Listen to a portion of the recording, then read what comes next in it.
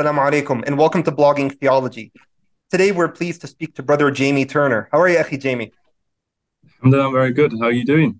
Pretty well, alhamdulillah. Jamie Turner is a doctoral student in the Department of Philosophy at the University of Birmingham in the United Kingdom. His primary research areas are in philosophy of religion, epistemology, and Islamic theology. He is the author of several scholarly articles and book chapters. His doctoral research consists of an exploration into the thought of the Islamic theologian Ibn Taymiyyah and his approach toward doing natural theology. Jamie has also acted as a referee for a number of academic journals, including Religious Studies, Faith and Philosophy, Sophia, and the European Journal for Philosophy of Religion. Today, Jamie is going to be offering us an exposition of Ibn Taymiyyah's fitra-based epistemology. This will then be followed by a detailed, rational defense of it. Now, I must alert our listeners that this is an exceptionally philosophically dense presentation compared to most of what you have seen on Blogging Theology. So listening to this while multitasking isn't advised if you desire to digest most of this presentation. Now, with that borne in mind, Brother Jamie, please feel free to begin. Thank you very much. I was hoping that you might say "you're most welcome, sir," but I suppose that's Paul's thing. That's just Paul's thing. All right. Very good. Bismillah. So are you able to see my screen? Yeah. Okay, lovely. Okay, so yeah, thanks very much, Bassam, for introducing the topic. Obviously, the topic in general is religious epistemology. So we're interested in looking at how it might be possible to know that God exists. Specifically, we'll be focusing on the existence of God in particular. And as you rightly suggest, I'll be referring to this very specific theologian within Islamic history, Ibn Taymiyyah. So, as a brief overview, the presentation will be divided roughly into these three parts. So, first, I want to introduce some important, key, and fundamental epistemological concepts, such as what knowledge is in general and what a belief is.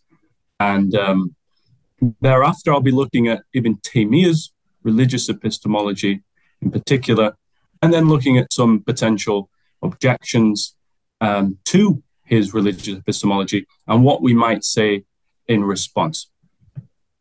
So let's begin then with a quick overview of epistemology, and in particular, the concept of knowledge. So in general, I want to suggest that knowledge can be understood as a kind of success or achievement that we credit to somebody for exercising a kind of skill. So, in other words, knowledge is a kind of success for having gotten a true belief that we credit to somebody for exercising a kind of skill.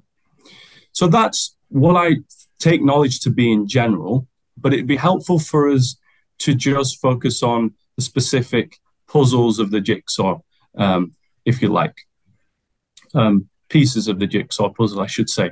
So to begin with, let's imagine a teacher is in his classroom and students have just been given a test or a quiz that our teacher has marked.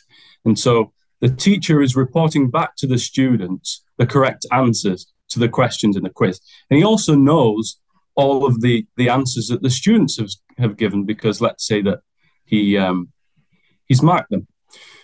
Suppose he reads out that the answer to question 5 is 36. And one of the students in the classroom says, "Oh, I knew that. And let's suppose that our student actually put in the quiz 24, not 36. Could we take seriously his claim that he actually knew that the answer was 36, even though he'd written an answer that suggests he didn't even believe it? Probably not. We couldn't credit him with having gotten that right answer or that true belief if he didn't even believe it.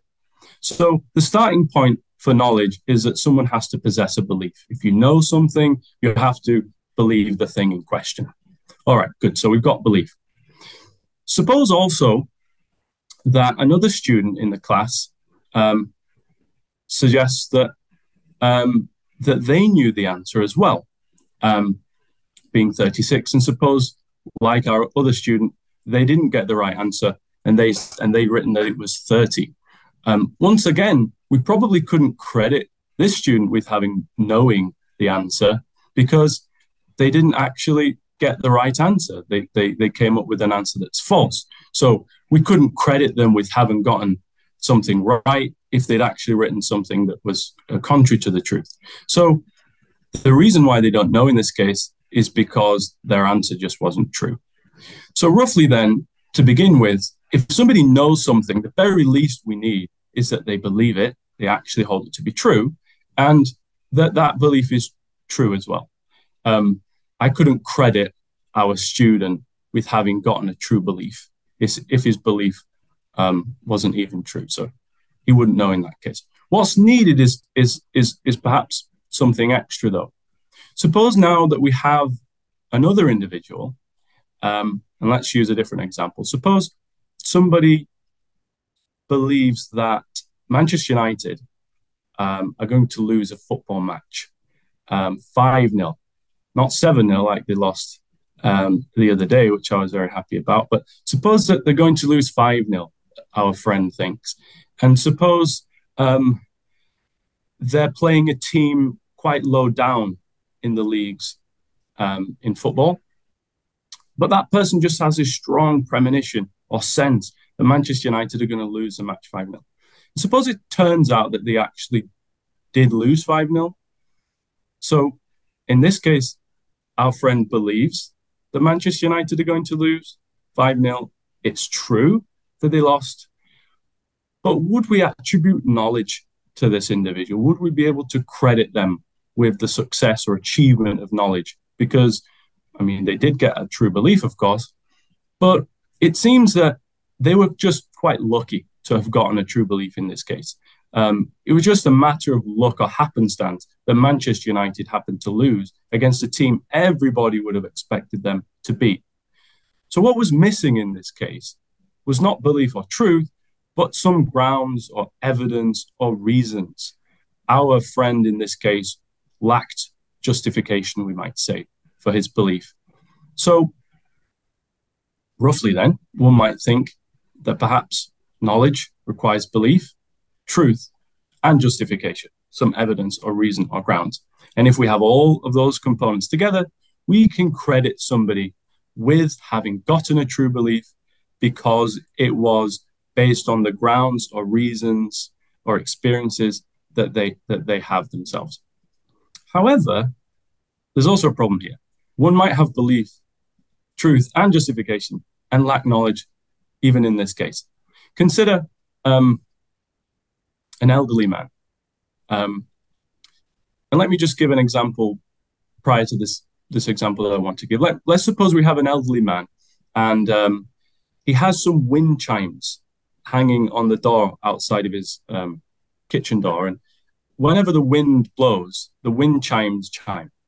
And our elderly man, he knows that. So when he walks into the kitchen one day, he hears the wind chimes chiming. And so he forms a belief that it must be windy outside. In this case, let's say that it's true, that it's really windy, and he believes that. I think he's probably got justification because he hears the wind chimes chiming. So that seems like he's got a justified true belief. Now let's change the example slightly and suppose that we return to our old man a few years down the line and he's suffering from some kind of cognitive malfunction or disorder or something. And he suffers from these kind of auditory hallucinations as a result of his malfunctioning. So that sometimes when he walks into his kitchen, he hears the wind chimes chiming, even though they're not chiming at all. He's just having these auditory hallucinations. Suppose one day he walks into his kitchen and he has one of these auditory hallucinations and he hears the wind chimes chiming. Suppose, though, his wind chimes outside of, there's something wrong with them. They're not working. They're not chiming at all. But let's also suppose that it really is windy outside. So our old man, he believes that on the basis of his auditory hallucination, because he hears wind chimes, that it's windy outside. So he has a belief, it is actually windy outside, it's true. And he sort of does have some justification. I mean, he does have the experience of hearing the wind chimes chiming. But in this case, we wouldn't be able to attribute knowledge to this elderly fellow because it was as a result of a malfunction, or in other words, just luck. It was just lucky that his faculties happened to have been malfunctioning in that kind of way at the time. And this malfunctioning is not aimed at truth. It just happens randomly. We wouldn't be able to credit him with a true with knowledge in this case. So justified true belief is a helpful way to think about what knowledge is, but it's not a sufficient way to think about what knowledge actually is. And I think a more helpful way to thinking about what knowledge is the following. And that is that where somebody knows something, we want to say that they know just in case their belief is produced by a certain kind of intellectual skill or virtue or ability. I'm thinking here along the lines of accurate perception, reliable memory, sound and valid reasoning. When somebody exercises and uses these virtues, they can know something. The reason why, or part of the reason why, is because those virtues and skills are actually skills that guarantee something to be true. They make it true when you exercise these virtues. My perception, if it's accurate, gives me true beliefs about my things in my external environment. So having auditory hallucinations, that's not going to give me true beliefs very often. So a helpful analogy to think about this, just to draw the point home and bring this to a close, is to think again of maybe another couple of sporting examples. Suppose in football, Cristiano Ronaldo or Messi is taking a free kick, and they successfully convert the free kick. They hit the ball over the wall. It flies into the top corner. They have achieved a form of success. What is a success or achievement? A goal. They happen to have scored a goal. Now, can we credit that success and achievement to Ronaldo or Messi or whoever took the free kick? Yes, we can, because they took it, and the skill that they exercised was such that it brought about the result, the achievement, the success. Suppose another example, we have somebody who, again, let's say Messi or Ronaldo, takes a shot from outside of the penalty area, and it was going miles away. He was never going to hit the target. And suppose it hits a defender, and it bounces off the defender, and it goes into the net. A form of success has been achieved. But do we credit that success or achievement to Ronaldo or Messi? No, we don't. Rather, we would say that that's an own goal. We don't credit it to Ronaldo or Messi and say that they scored a goal. Rather, we credit it to somebody else, the defender who it hit off, because that success of achieving a goal was not a result of their skill or virtue. Okay, final example. Let's imagine an archer. And our archer is a professional archer, and he has a target, and his target is the bullseye, and he successfully fires the arrow, and it hits, boom, into the bullseye. Once again, we can credit that success to him. Now, of course, if we had another archer who wasn't professional and happened to fire an arrow which, again, was missing the target, but a gust of wind blew it on course and delivered it to the target, we couldn't credit that success to this amateur archer, let's say, because it was just a matter of luck. Now, consider that a belief is an arrow and that truth is our target. when our faculties are working properly, when we believe something, say I believe that there's a laptop in front of me, that's my arrow. And I fire it at the truth. My faculties fire it towards truth. And when those perceptual faculties are reliable and they're working properly, we can credit that belief hitting the truth, that successful catching of true belief to me, to my faculties. And in that case, because my faculties were primed to really hit the target reliably and well, I can know in that case. So this is important to get our heads around, this idea that a belief can be knowledge for somebody if it's produced by a kind of skill when we turn towards Ibn Taymiyyah, because we want to consider whether we have a kind of skill or faculty whereby if it is working properly, we can actually form true beliefs about God. The other thing to say here, I'll just add these little pics in, that's the target with the arrow in to remind us of what we're thinking of here. But the other thing to say here is that some of our beliefs we call basic and other beliefs we call non-basic. And this is also going to be a crucial distinction for us. So suppose I have a belief, I hear the doorbell ringing. Now, when I hear the doorbell ringing, that just sort of happens upon me immediately, and I form that belief immediately. I'm almost forced to have the belief. I can't really help it. And my hearing just picks it up, and it's primed to do so. But suppose I form another belief in addition to that, that because the doorbell is rung, somebody's probably at the door. That second belief isn't a basic belief, isn't like an initial kind of base belief. That belief is inferred from the first belief that there was the doorbell rang. Similarly, suppose, again, another football example, you're on the bus and a lot of football fans come on with football shirts and scarves. Just having the belief that people are wearing red shirts and scarves is a basic belief that you have immediately. Forming another belief, say that, oh, they're probably going to the football match this weekend. That second belief is non-basic. It's based on our first kind of belief. And so when somebody offers arguments, for instance, in philosophy, when somebody offers an argument, they're going through an inference. They're inferring from different things that we believe. Whereas when somebody has a basic belief, they're not arguing. When I believe that there is a laptop here or a cup there, or that there is a sound here, I'm not arguing that on the basis of, say, it appears to me that there's a laptop in front of me, therefore there's a laptop in front of me. You know, we don't go through that sort of reasoning. We just have a kind of initially simple, immediate, basic belief.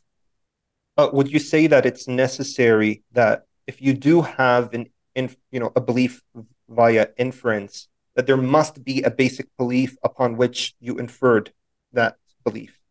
Yeah. So you can't have an inferred belief detached without a basic belief underpinning it. Okay. Yeah, no, that's a very good point.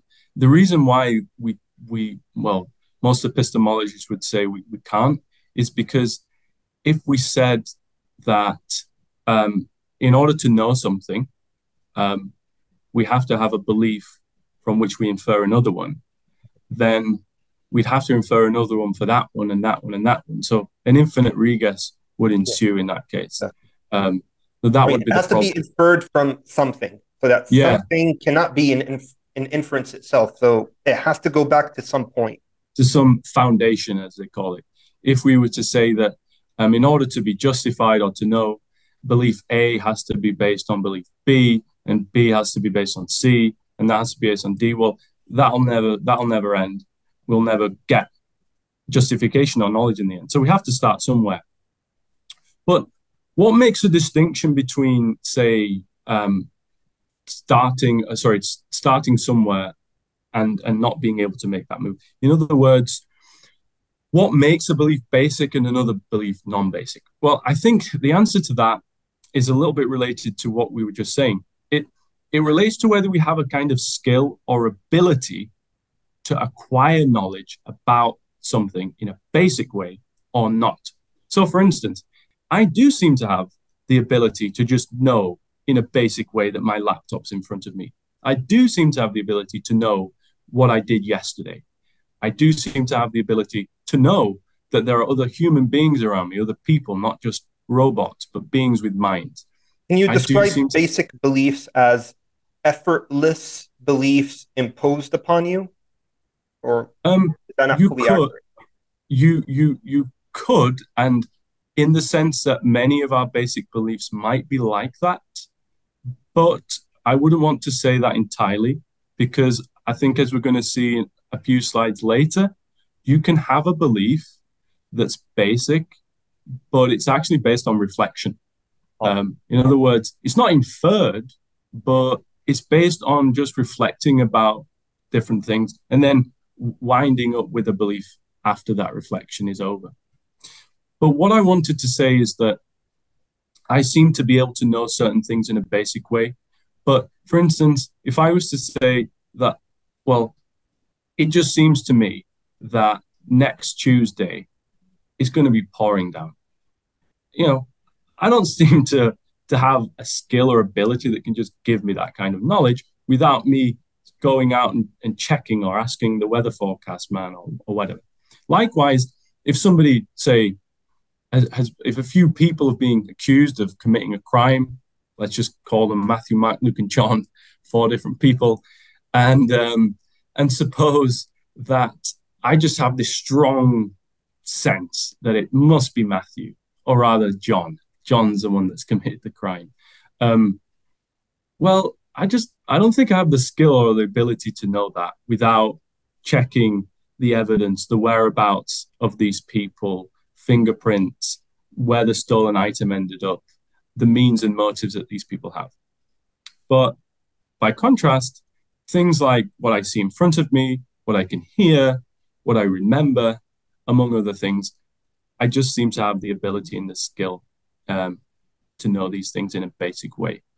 So the question, well, one of the questions is going to be, do we have a kind of theistic sort of faculty or skill that we could exercise to know God in a basic way? Now, anyway, so that's Epistemology 101. Well, it's not really Epistemology 101, but it's the concept of knowledge and belief, let's say, 101. Now, before moving on to Ibn Taymiyyah's epistemology and his religious epistemology, we need to say something more about religious epistemology in general. I mean, we've taken a little dive into epistemology, but here we're focusing on specifically religious epistemology. So let me just lay everything out here for a moment. Now, within religious epistemology, there are different stances or positions. And if you occupy one of these positions, you'll basically be saying something about how we can know God or how we might be justified in believing that God exists or something. And within these different positions, so here I've got theistic evidentialism, fideism, and reformed epistemology. Within these different positions, there are also different sort of branches and versions of them, but I'm not going to go into too much depth about all of the different branches. For the purposes of this presentation, we just need to understand them in a kind of, basic way. So take a look at this objection here. It's called the evidentialist objection to theistic belief. Now, this is an objection that an atheist might bring up against believing God. And let's say that P here means God exists. So S knows that P, that God exists, if and only if it's based on a good argument. But there is no good argument that God exists. Therefore, our person here, S, does not know that P. Now, typically, people have responded to this objection by denying premise 2, that there is no good argument for God's existence. And people who have done that are often what we call theistic evidentialists. Theistic evidentialists are those who say that, yes, if we do possess knowledge or justified belief in God, It has to be based on evidence.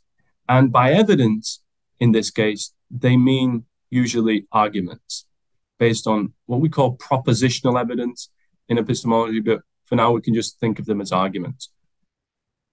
So they actually affirm premise one. They say, yeah, it is true that S only knows that God exists if they have a good argument. But the thing is, Mr. Atheist, we've got a boatload of good arguments for you. We've got different cosmological arguments, teleological, ontological, moral arguments, arguments from consciousness, and so forth. So they just sort of wheeled out these arguments, and therefore they get past this objection. But others take a different route, let's say. Now, fideism is kind of a funny view, because there are different branches of fideism, such that one branch of fideism can actually allow for theistic evidentialism as part of its sort of positioning, whereas others can't. I don't necessarily want to touch on that branch, but if you're interested, we can say something. I just want to take a look at how fideism might be radically different to theistic evidentialism. So a fideist might be someone who says that actually this whole question of evidence and knowledge and justification concerning the existence of God is just wrong-headed.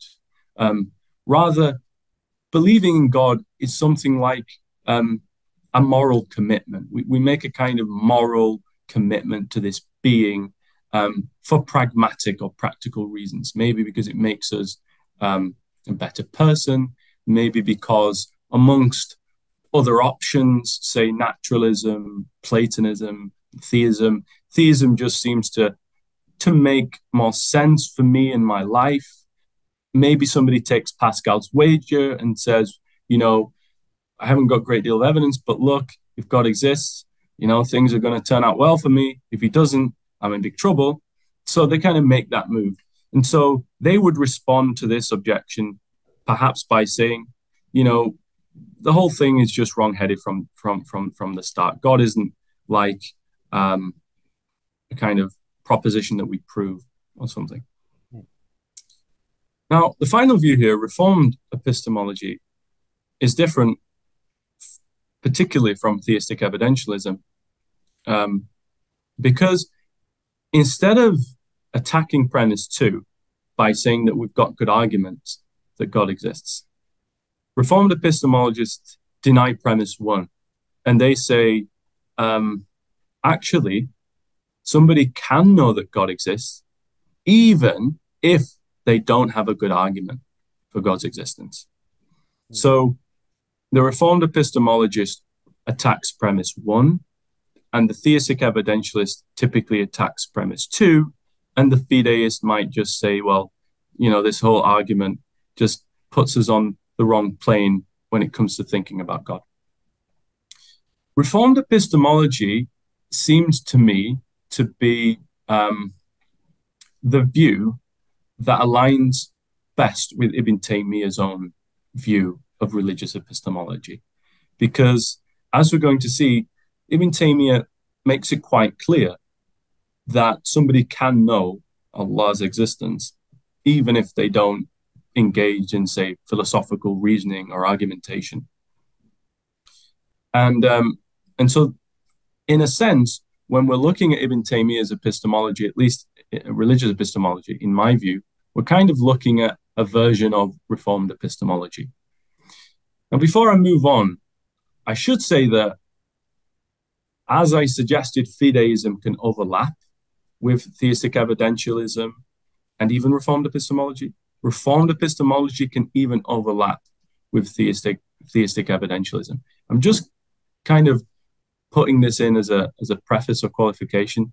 It's not that relevant for our concerns, but a lot hangs on what you consider evidence to be. So, for instance, if an experience or a seeming, say, is a piece of evidence, say it seems to me that the laptop's in front of me and that's a piece of evidence, then actually you can be a Reformed epistemologist, because you can say, well, yeah, you have a piece of evidence and you're justified, say, in believing God believing that God exists because it really seems to you that he does without having an argument. And at the same time, you're a theistic evidentialist because you think that seemings and experiences are pieces of evidence too. So you can kind of square them together. But typically, Reformed epistemology and theistic evidentialism are concerned with whether or not good arguments are required. Yeah. Yeah. So basically, I mean, the Reformed epistemologist could also believe, he could also attack premise 2 in addition to premise 1. Like he could also believe, no, look, there are really good arguments for God's existence. However, the point I want to stress is that they are not necessarily required for a justification in believing in God. While the theistic evidentialist would say, no, actually, they are required, and that's why we insist that they're there. So, yeah, I mean, the Reformed epistemologist could agree with the theistic evidentialist that, of course, there are good arguments for God's existence, but we part ways when we say that they are necessary for having a justified belief in God. Would that be an accurate summary? Yeah, absolutely. And I also think the Reformed epistemologist might say, and we'll maybe touch on this right towards the end of the presentation, that theistic arguments for God's existence, they are not necessary, and they might not even be sufficient. They're not sufficient to know God. In other words, the arguments for God's existence, they raise the probability that God exists quite well, but they're not sufficient for knowledge, because as per our introduction to knowledge requires that it's that our beliefs produced by a kind of skill that sort of guarantees that belief hits the target of truth. If it only probabilizes it, then that's not going to get you knowledge as well. So that's something to bear in mind. And finally, about fideism. I wasn't going to mention this, but let's just chuck it in there. A fideist could say that actually evidence of sorts is in play when it comes to forming our beliefs about God. And they could even say that evidence is necessary, but that in order to access that evidence, you need to have a kind of certain spiritual disposition, or you need to have a kind of faith in order to even apprehend the evidence. And probably they would be thinking of evidence more broadly than arguments, but that would situate them also as affirming theistic evidentialism as well, in a sense. So yeah. All right. So as I suggested, we are going to be looking at Ibn Taymiyyah and focusing on what I take to be Ibn Taymiyyah's account of Reformed epistemology, this idea that we can know God even in the absence of arguments. But who was Ibn Taymiyyah? So Ibn Taymiyyah, in brief, he was born in Haran, which is in modern-day Turkey. And as a result of the Mongolian invasion of that region at his time, he migrated as a young boy with his family to Syria, as we would call it today, and he ended up staying in Syria until his death, rahimahullah ta'ala, and he died in Damascus, the 1328 CE. Now, Ibn Taymiyyah basically is situated jurisprudentially and theologically within what we call the Hanbali school, which sort of harkens back to Ahmad ibn Hanbal. And he belonged to a family of Hanbalis. His father and his grandfather were Hanbali jurists. And so he was sort of, socially and familiarly immersed into that tradition. One might also refer to him as an athari, or as a kind of scripturalist in his approach to theology, for two reasons. One, because Hanbalis in general took that approach to doing theology, that scripture, in a sense, is the starting point and in another sense, the end point of all theological pursuit. And so what we can know and understand about God is ultimately what Scripture informs us of God. And I also think one could say that he was an athari or scripturalist in the sense that although Ibn Taymiyyah engaged in kalam, in a sense, and engaged in falsafa, in the sense that he engaged with the works of Ibn Sina, Ibn Rushd, and the Mutakallimun, the Islamic theologians, philosophical theologians.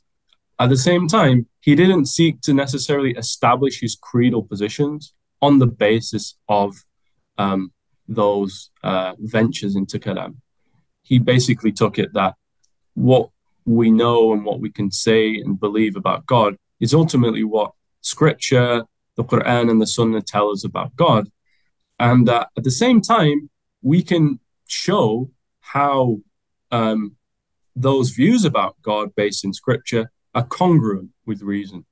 And so, in a sense, Ibn Taymiyyah, I suppose, tried to translate the sort of traditional Hanbali Athari views into the language and framework of kalam, even though himself, he wasn't a full-fledged mutakallim, because he didn't say, for instance, we have to engage in kalam to establish God's existence first before we can even be justified in believing in Islam or something.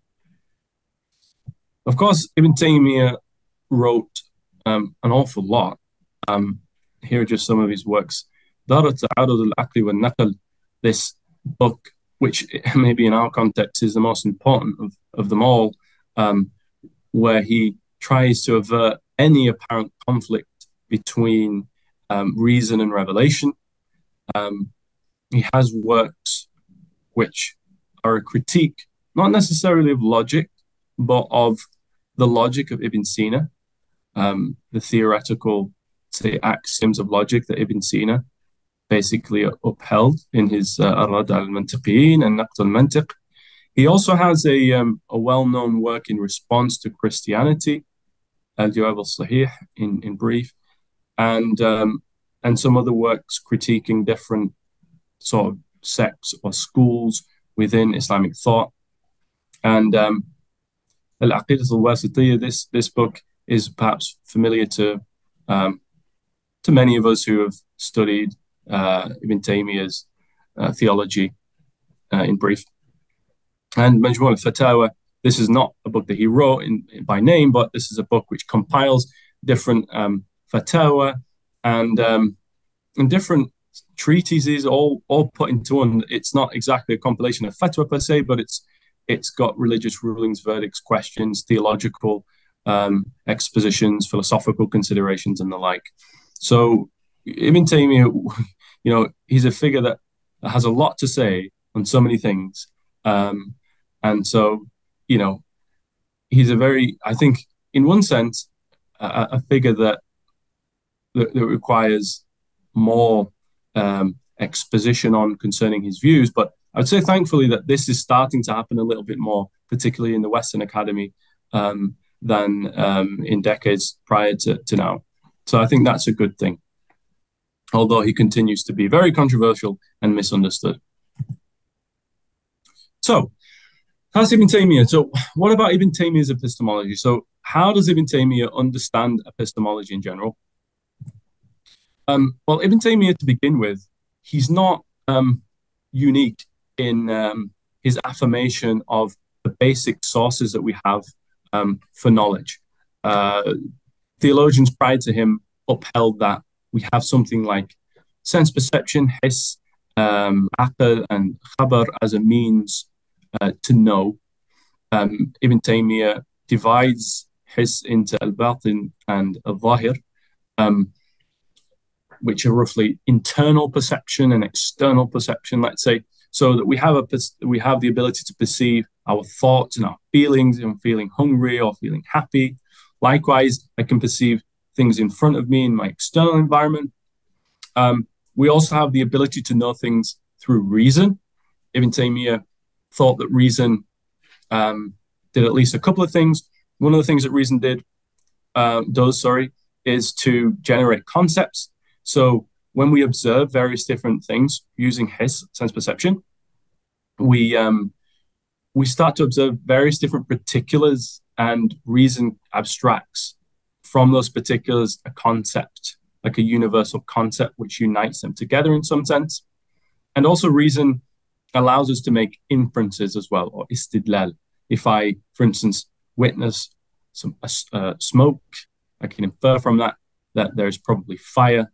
That would be an example of having a dalil, which is an indicant, a madlul, the thing being indicated, and the istidlal is bringing those two things together. Ibn Taymiyyah also thought that we can know things by way of khabar, by way of testimony as well. And important for Ibn Taymiyyah is his affirmation that there are, well, again, this is not unique to Ibn Taymiyyah, but there is khabar, which is ahad, which is singular, and there is al-akhbar al-mutawatir, there is multiple reliable testimonial reports. And that second class of testimony is really important because Ibn Taymiyyah thought that, like some other Islamic theologians, that it's not rational to kind of deny reports where so many people have reliably narrated or reported about it.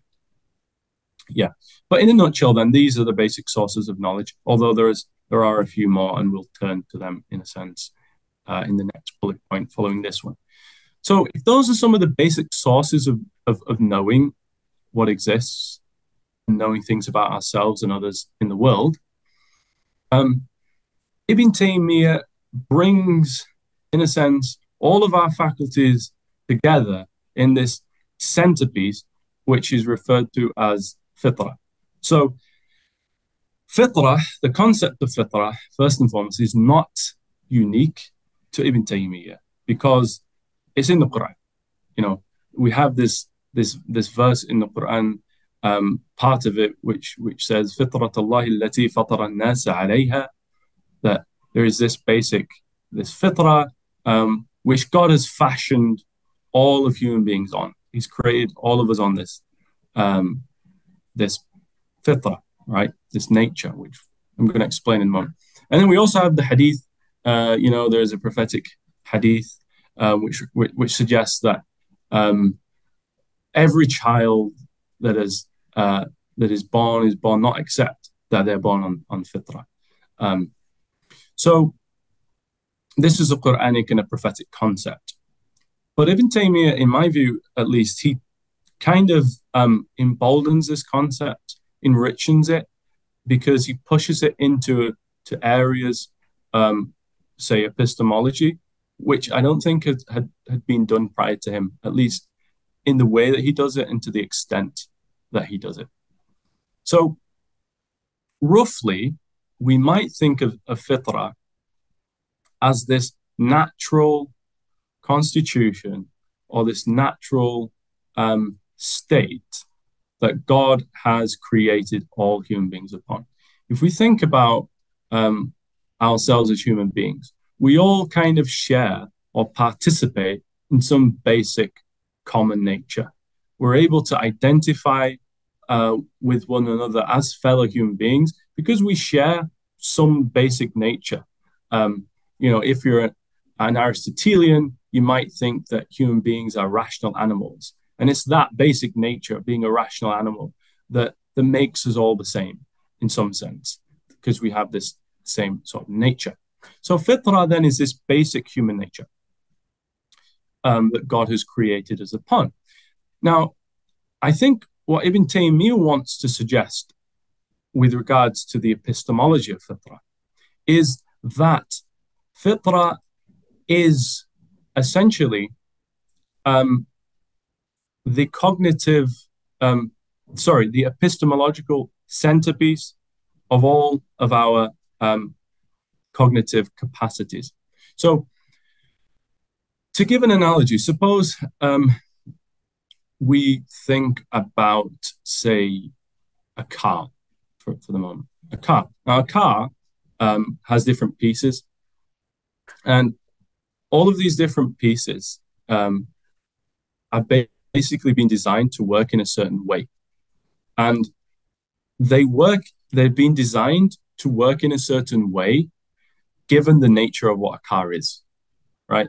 So we have a steering wheel which is connected to the wheels of the car. Given the nature of what a car is supposed to be, these pieces operate the way that they do, given what a car is, its nature, its basic makeup, let's say. Now, similarly, in a sense, I think that what Ibn Taymiyyah is suggesting when he says that, he agrees with the Quran that we've all been created upon fitrah, is that we basically also have this same basic cognitive makeup. All of us have been endowed with sense perception, with reason, with introspection, with memory, at least most of us in a basic way. And when those, parts, those cognitive parts, are working according to the way that they're supposed to work, according to the extent to which they're rooted in our basic nature, then we can know things in the world. So, for instance, if I was to form a belief that all my fellow human beings, their heads are made out of glass, right? Suppose that I happen to have the belief that all my fellow human beings' heads are made out of glass. Clearly, that belief is bordering on the insane.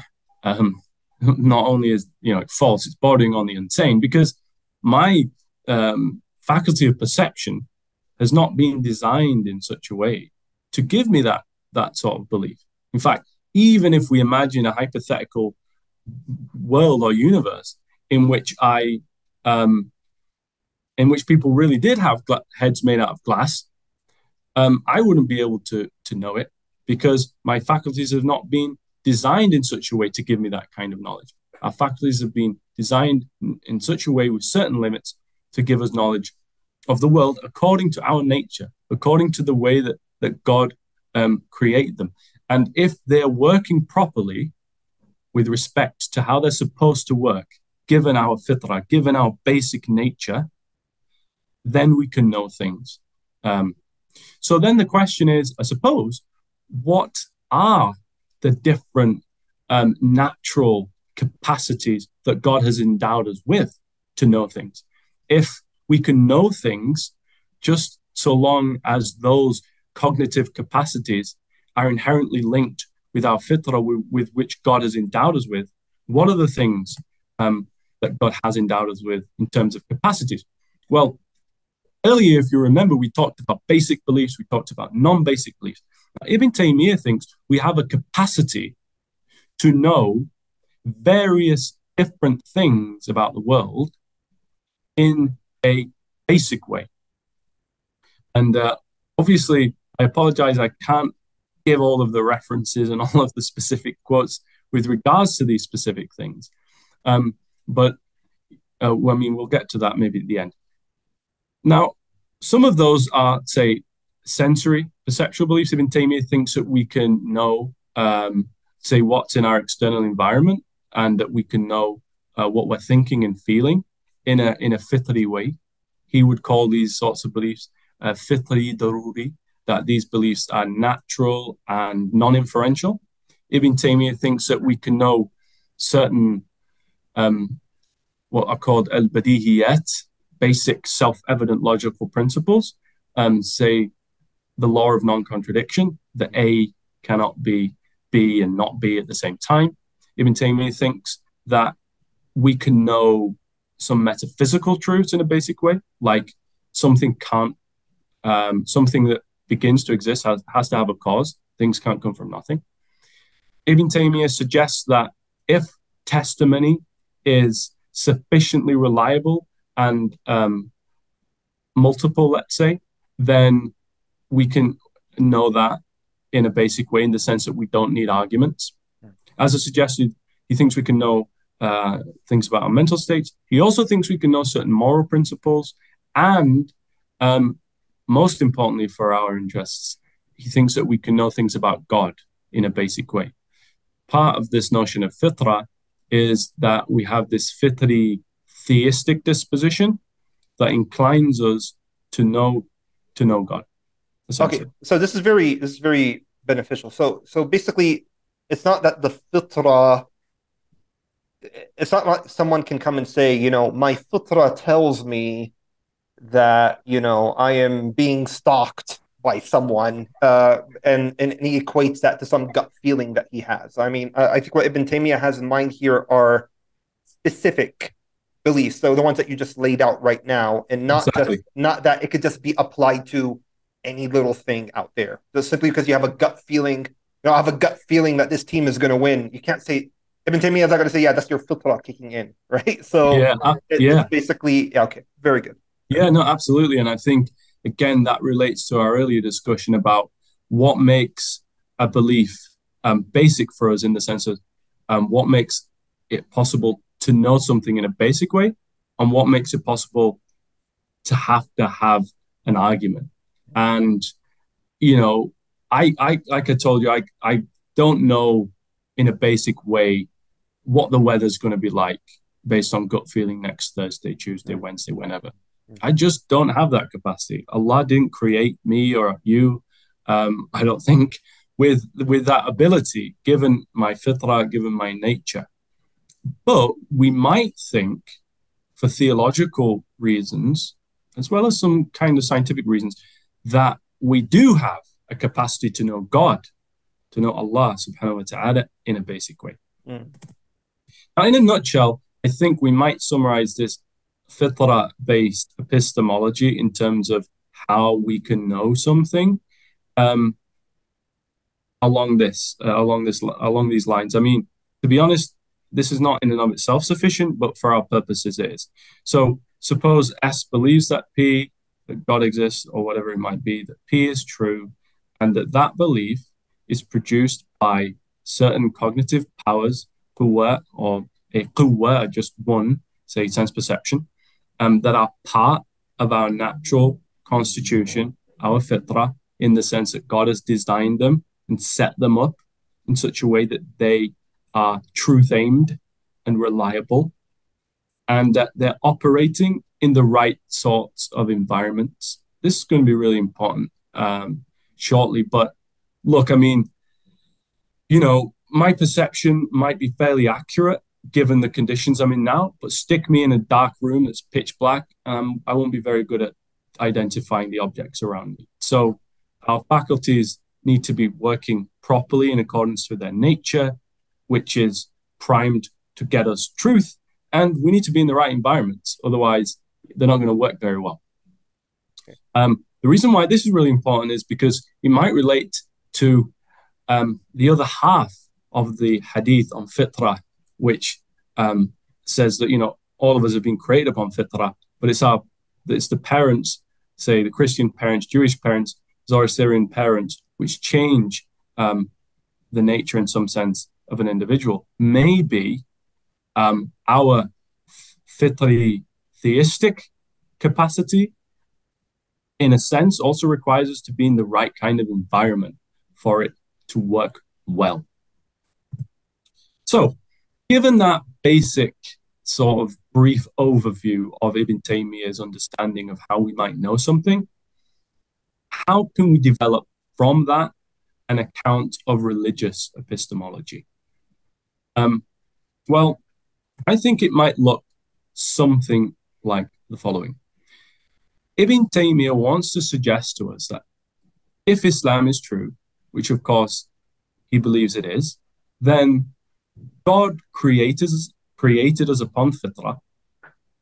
This is clear because it says it in the Quran. God set up signs to know him in nature. This is also a Quranic idea as well. And that God revealed more specific signs about him and his religion in the Quran. Indeed, we do refer to the verses of the Quran as ayat, which of course is the Arabic for signs. So Ibn Taymiyyah, first and foremost, just to hone in on A there, that God created upon fitrah. So he's saying, look, God created us upon this special kind of nature, and part of that nature is that it's being given cognitive abilities and capacities. And one of those capacities is to know God.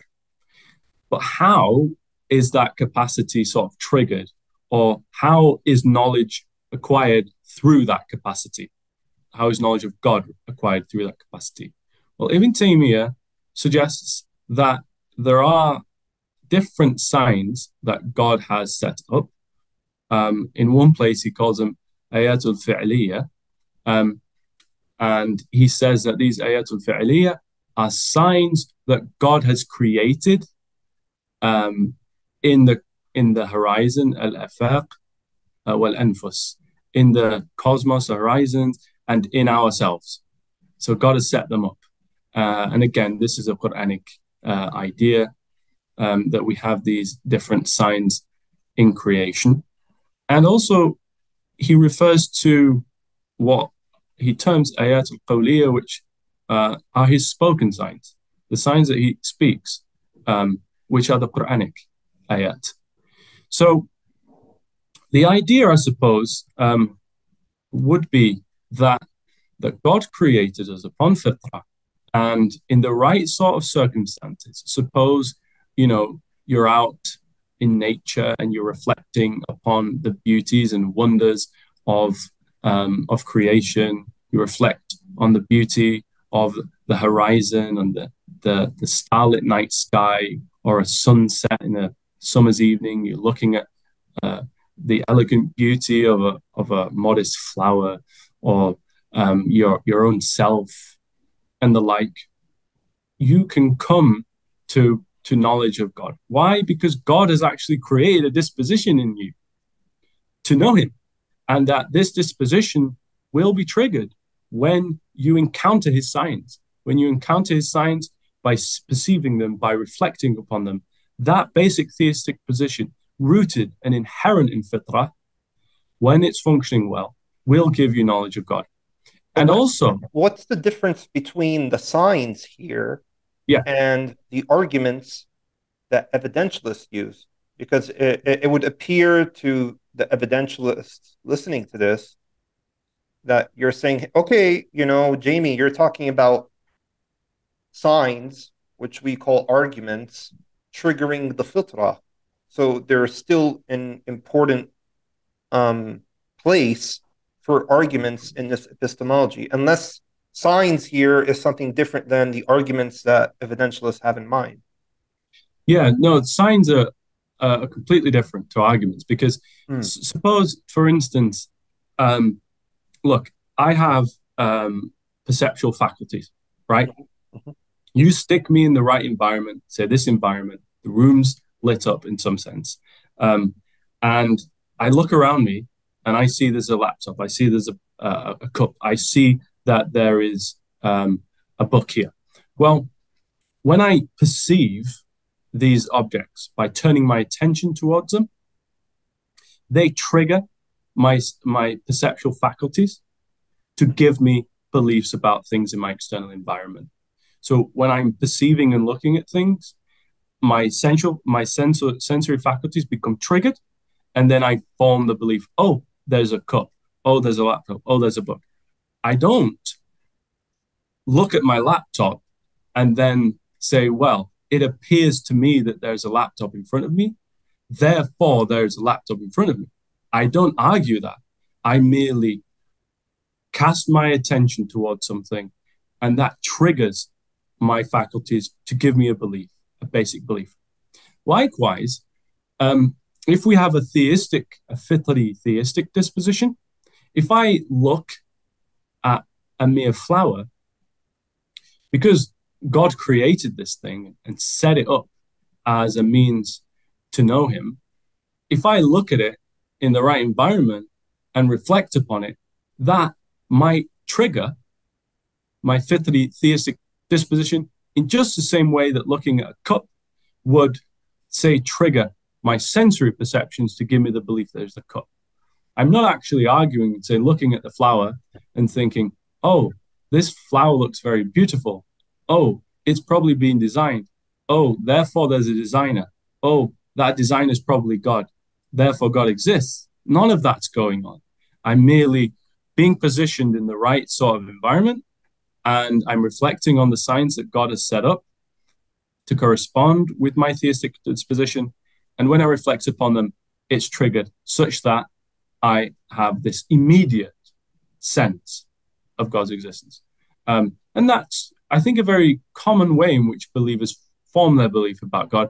They might just reflect on the beauty of a sunset in the summer and think, subhanallah, God is present, God is there.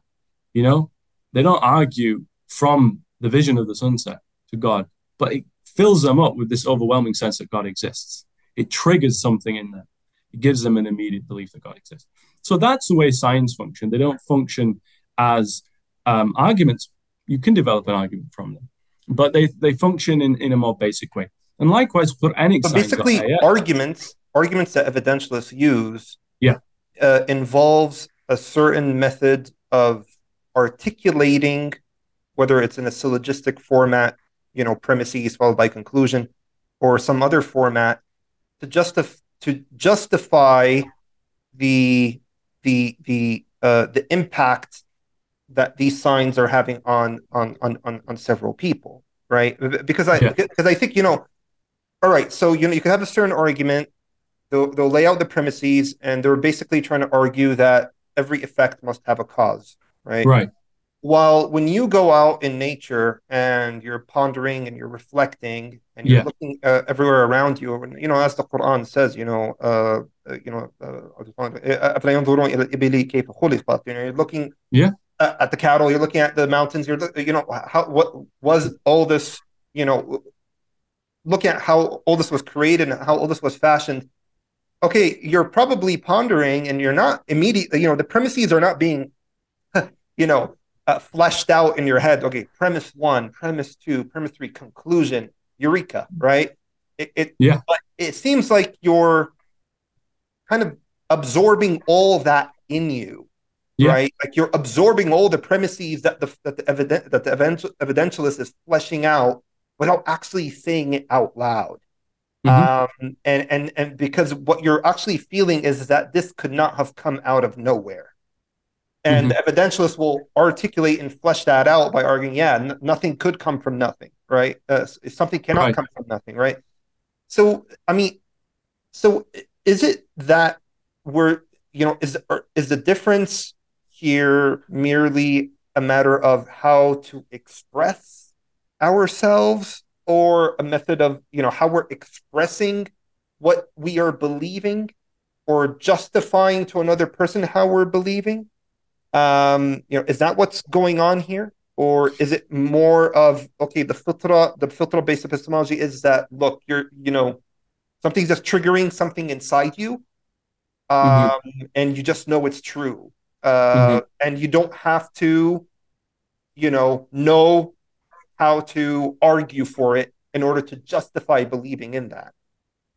I'm all over the place, but I'm just trying to. No, not at all. These are very good points. I think one of the things that the Reformed epistemologists in general, and what we might want to say with respect to Ibn Taymiyyah's account here, is not that we're making what's called a tacit inference. We're not unconsciously or subconsciously moving from premises. That's not the idea. Now, one might try to articulate that, but that has a couple of problems. So I think there's reason to think that that's not what's going on. Now, I could try and spell out some of those reasons, although I want to say a bit more about that on the very last penultimate slide. But let me just say, to begin with, that, earlier we said that, look, your beliefs, some of them are basic and some of them are non-basic. And we suggested that you can have knowledge, of something in a basic way if you have a faculty that's primed to give you that kind of knowledge. We also said that if we don't allow for basic beliefs, then an infinite regress ensues.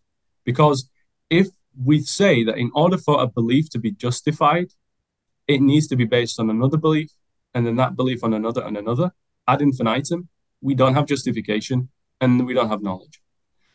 Now, but then consider all of our beliefs about what's in our external environment. Say you have a belief that there's a tree in the garden.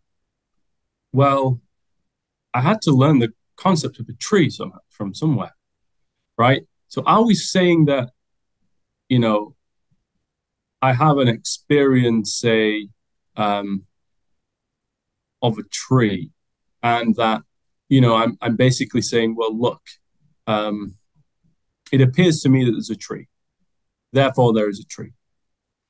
If you say that, you don't have knowledge of a tree, because that's not a valid argument. If I say, it appears to me that there is a tree, therefore there is a tree, that's not a valid argument. It doesn't necessarily follow that there's a tree. You could be hallucinating or something else, right? At least at the level of logical validity. So what we have to say, rather, is that, yes, our basic beliefs, our basic perceptual beliefs, let's say, are somehow connected causally to different beliefs that we have, like different concepts. But the way that these concepts work are not such that we infer from them, but that these concepts just shape and filter our perception. So, as we grow and as children, we start to learn lots of different concepts, but some of the concepts that we learn, we just learn in a kind of natural way. So, we learn just by looking around us how to differentiate between red and blue. If we just see things that are red and blue, we recognize conceptually there's a distinction between these colors. We conceptually recognize distinctions between shapes. Some shapes or forms that are larger than others, smaller than others. And we recognize that there are various different physical objects in our environment. And so we start to form all these different concepts. And when I learn that there's a concept of, say, a car, now that concept helps shape my perceptions, so that when I'm looking out and I see a car, I have a basic belief. It's what we've called epistemically basic, in the sense that it doesn't have to be based on an argument for it to be justified. But that belief is, in a sense, causally connected to different concepts that I have formed. So what we're saying when we come to theistic signs, then, is that essentially, when we look and we reflect upon the signs in nature,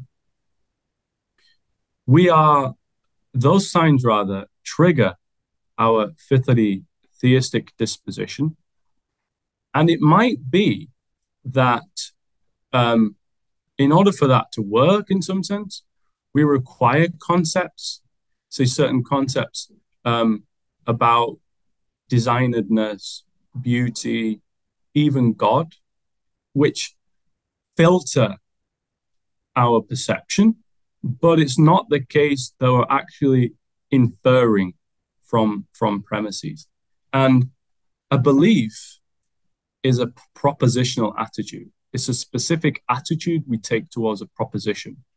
We are not moving from propositions. Rather, our perceptual faculties are giving us information, which is shaped and filtered by concepts. And that belief will ultimately be epistemically basic, in that it's justified not because of an inference from propositions, but because of a faculty which is primed in such a way to be able to give us knowledge without needing an argument or inference. So that's, I think, the way to understand it. And that'll be something that I come back to, as I said, right towards the end of the presentation. So we have theistic natural signs which can trigger our fifthly theistic disposition. And we also have Quranic signs that God has revealed through his speech. And when we reflect upon both, if our fifthly theistic disposition is working well and so forth, then we can come to knowledge that God exists, and not through an argument, but in this epistemically basic way, even if, as I'm suggesting, there is a causal relationship between concepts which filter and shape our perception. Now, of course, it's well known that Ibn Taymiyyah recognizes that the fitrah can be impaired in some sense. As we suggested earlier, the hadith of the Prophet ﷺ suggests that. For instance, this idea that the parents of children shape and influence the religion that that children end up adopting.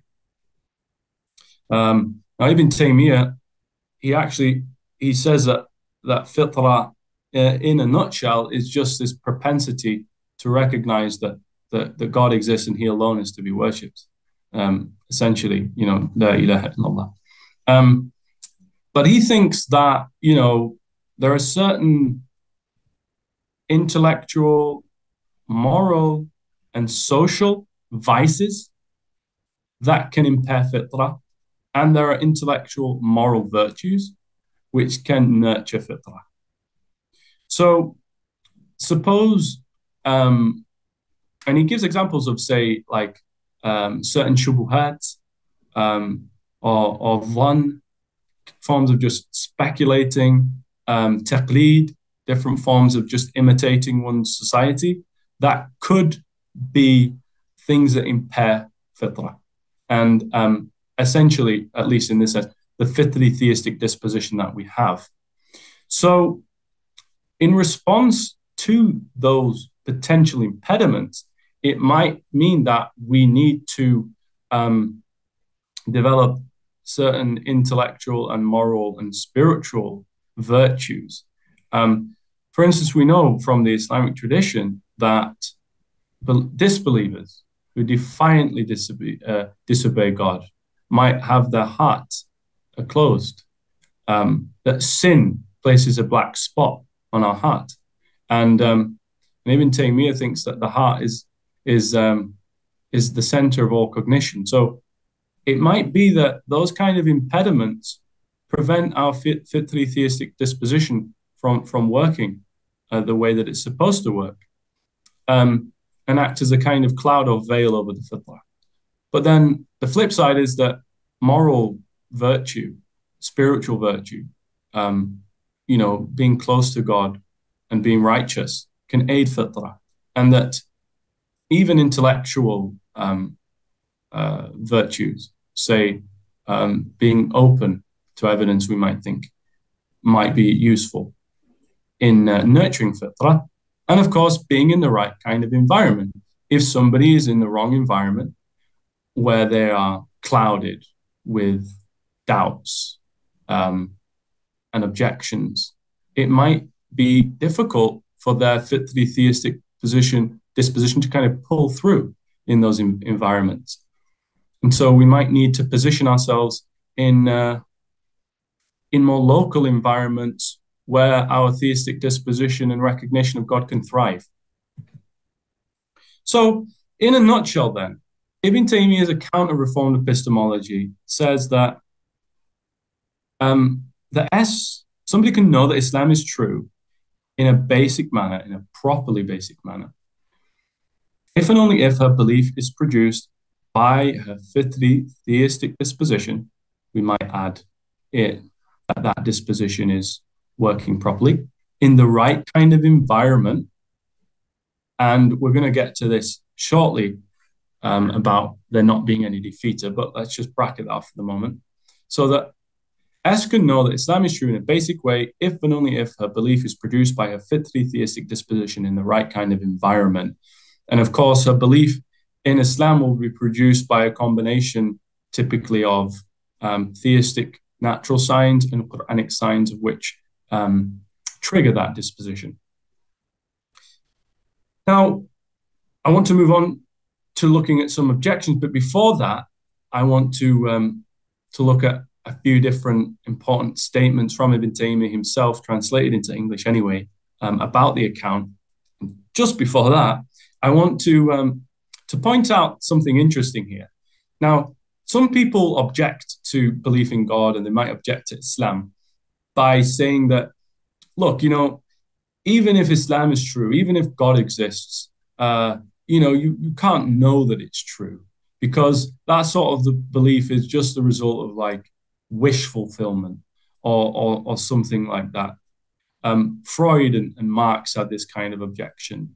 I think Freud had this idea that, belief in God is just the result of positing like a father figure that we need to feel protected and the like.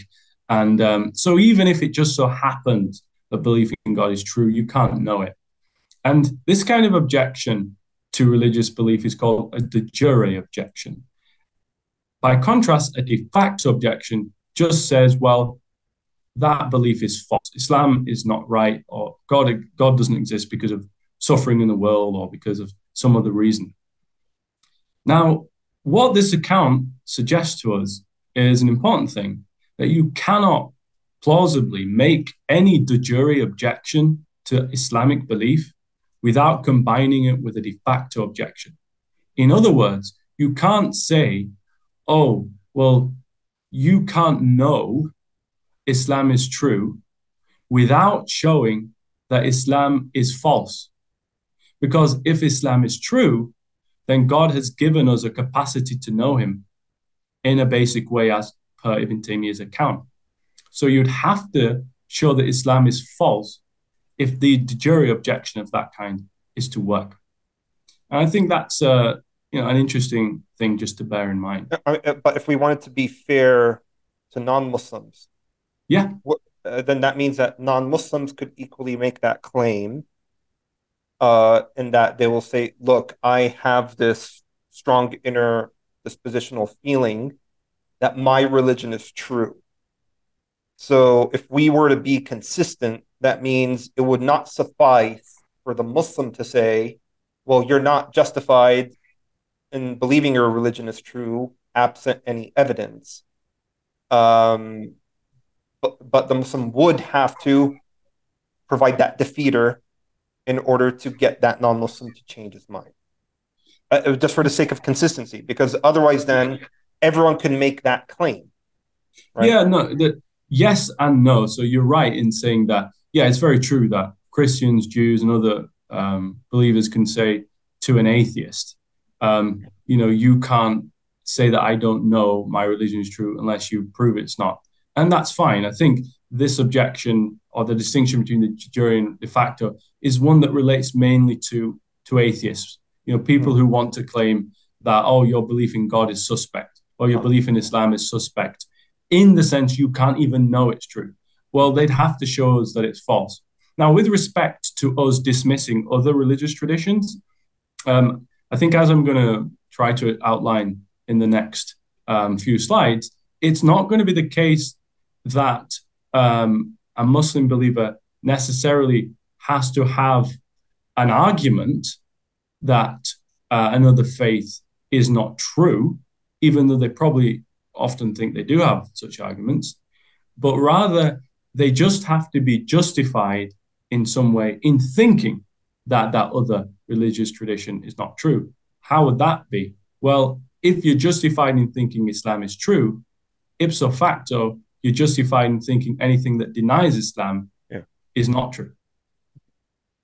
Finally, before we look at the objections, here are a few important statements that Ibn Taymiyyah makes. This one is in his Majmu' al-Fatawa, which suggests that the idea of God, the creator, and that he is a perfect being, is fitri and daruri with respect to one whose fitra remains intact. And so this is the basic.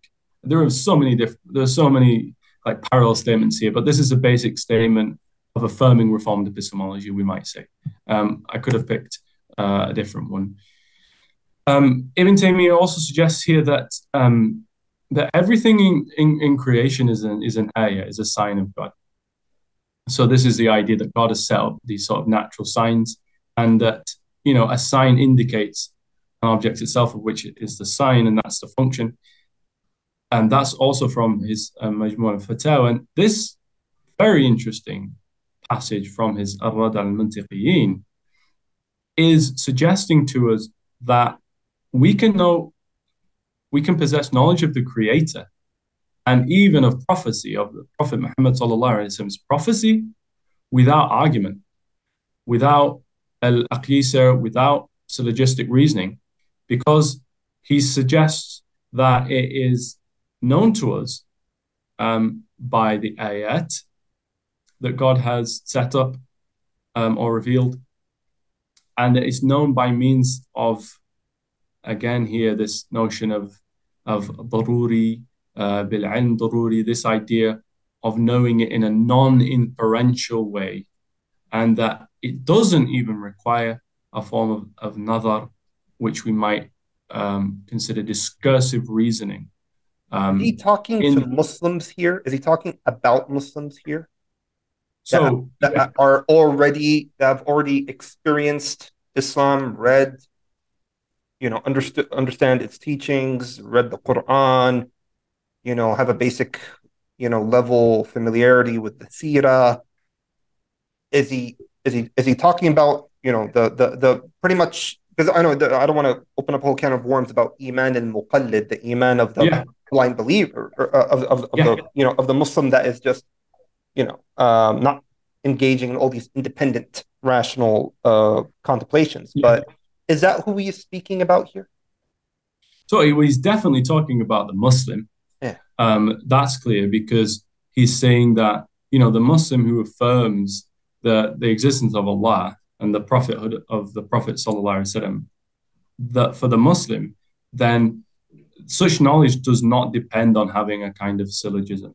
And it's attained through our witnessing of science. Now, I suppose even with respect to the muqallid,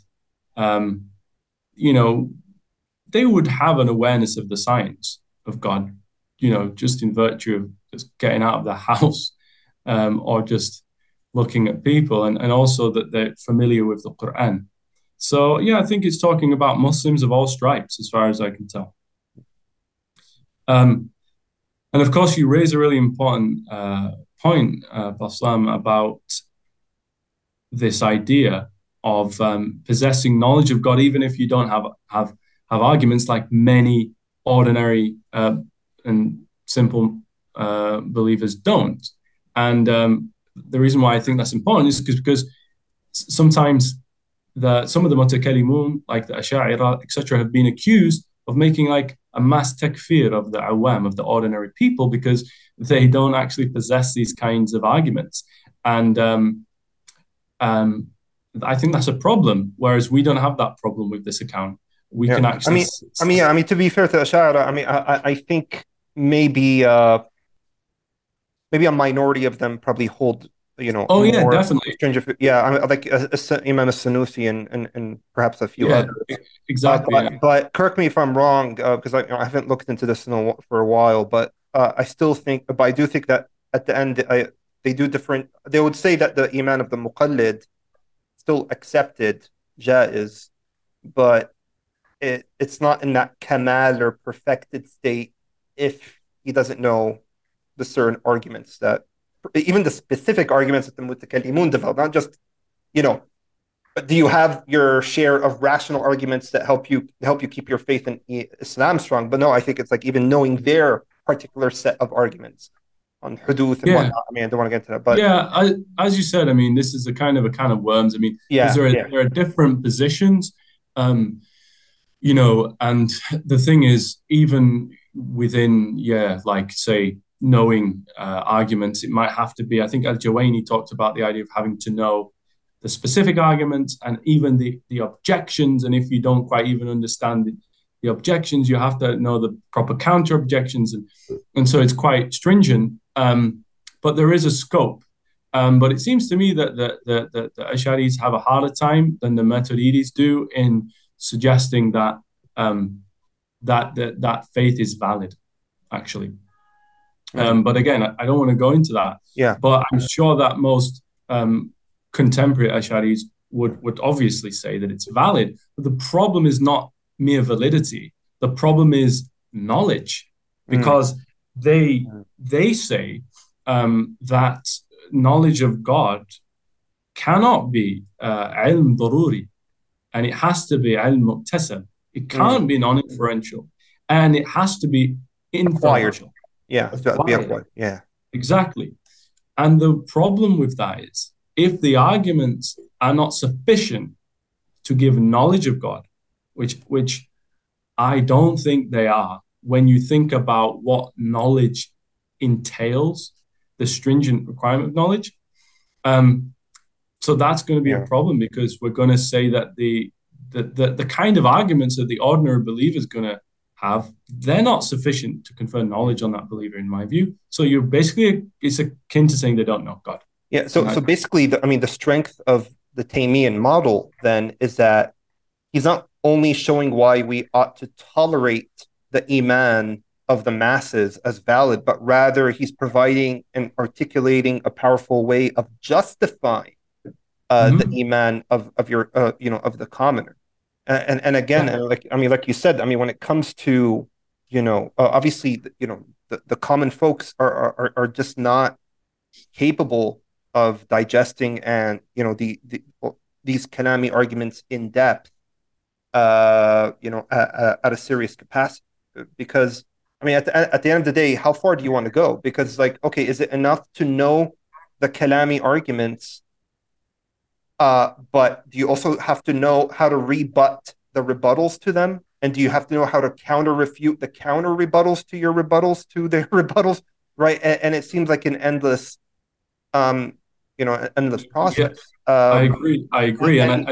And just looking at the Mutakallimun's literature as well, is that you'll see Imam al-Amidi, who was a prominent Ash'ari theologian, rebutting most of the arguments that his companions in the same theological school put forth for the arguments for Huduth, and he puts forth his own arguments, right? And so even that is not settled. So how are you going to expect the common folk to read all this literature and digest it? So it appears to me that Taymiyyan epistemology here, at the very least, is providing a powerful justification for the iman of your common Muslim out there. Yeah, absolutely. And I think the other problem is what value is the argument, say, accessible to an ordinary believer? What value is that actually bringing? Because now people say, well, look, because of all of the religious disagreement and religious diversity, we need arguments. That's usually the basic thought. But if an ordinary believer possesses an argument for thinking God exists and Islam is true, well, they've got to know that Christians also have their arguments. And so what difference is it then from them, say, having an argument, knowing that somebody's got a counter argument, or just having this really strong immediate experience of God? I don't really see the difference there.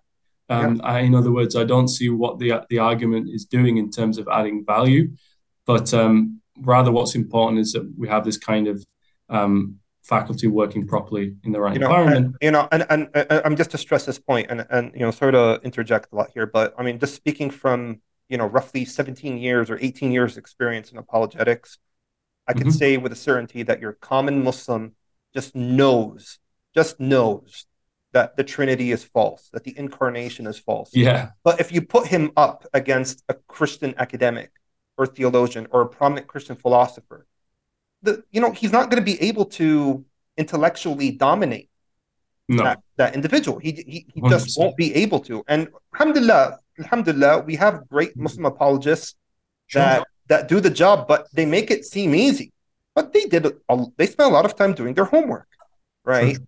So it's just something to point out. Yeah, please continue. And the final thing, Bassam, that I want to throw in the mix, and I won't have time to really address this necessarily today, but let me try to address it later on, is that some of the mutakallimun suggest that, look, there is a distinction between a fard ayn and a fard kifaya. mm, And mm, what they want to suggest is that it's not an obligation for every individual that they have to have these arguments, but it's an obligation communally. The mm. community should have arguments in play. And I'm quite sympathetic to that view in a Yeah, sense. yeah. And one of the recent, Imam al-Ghazali pushed that view. Yeah. yeah, among others.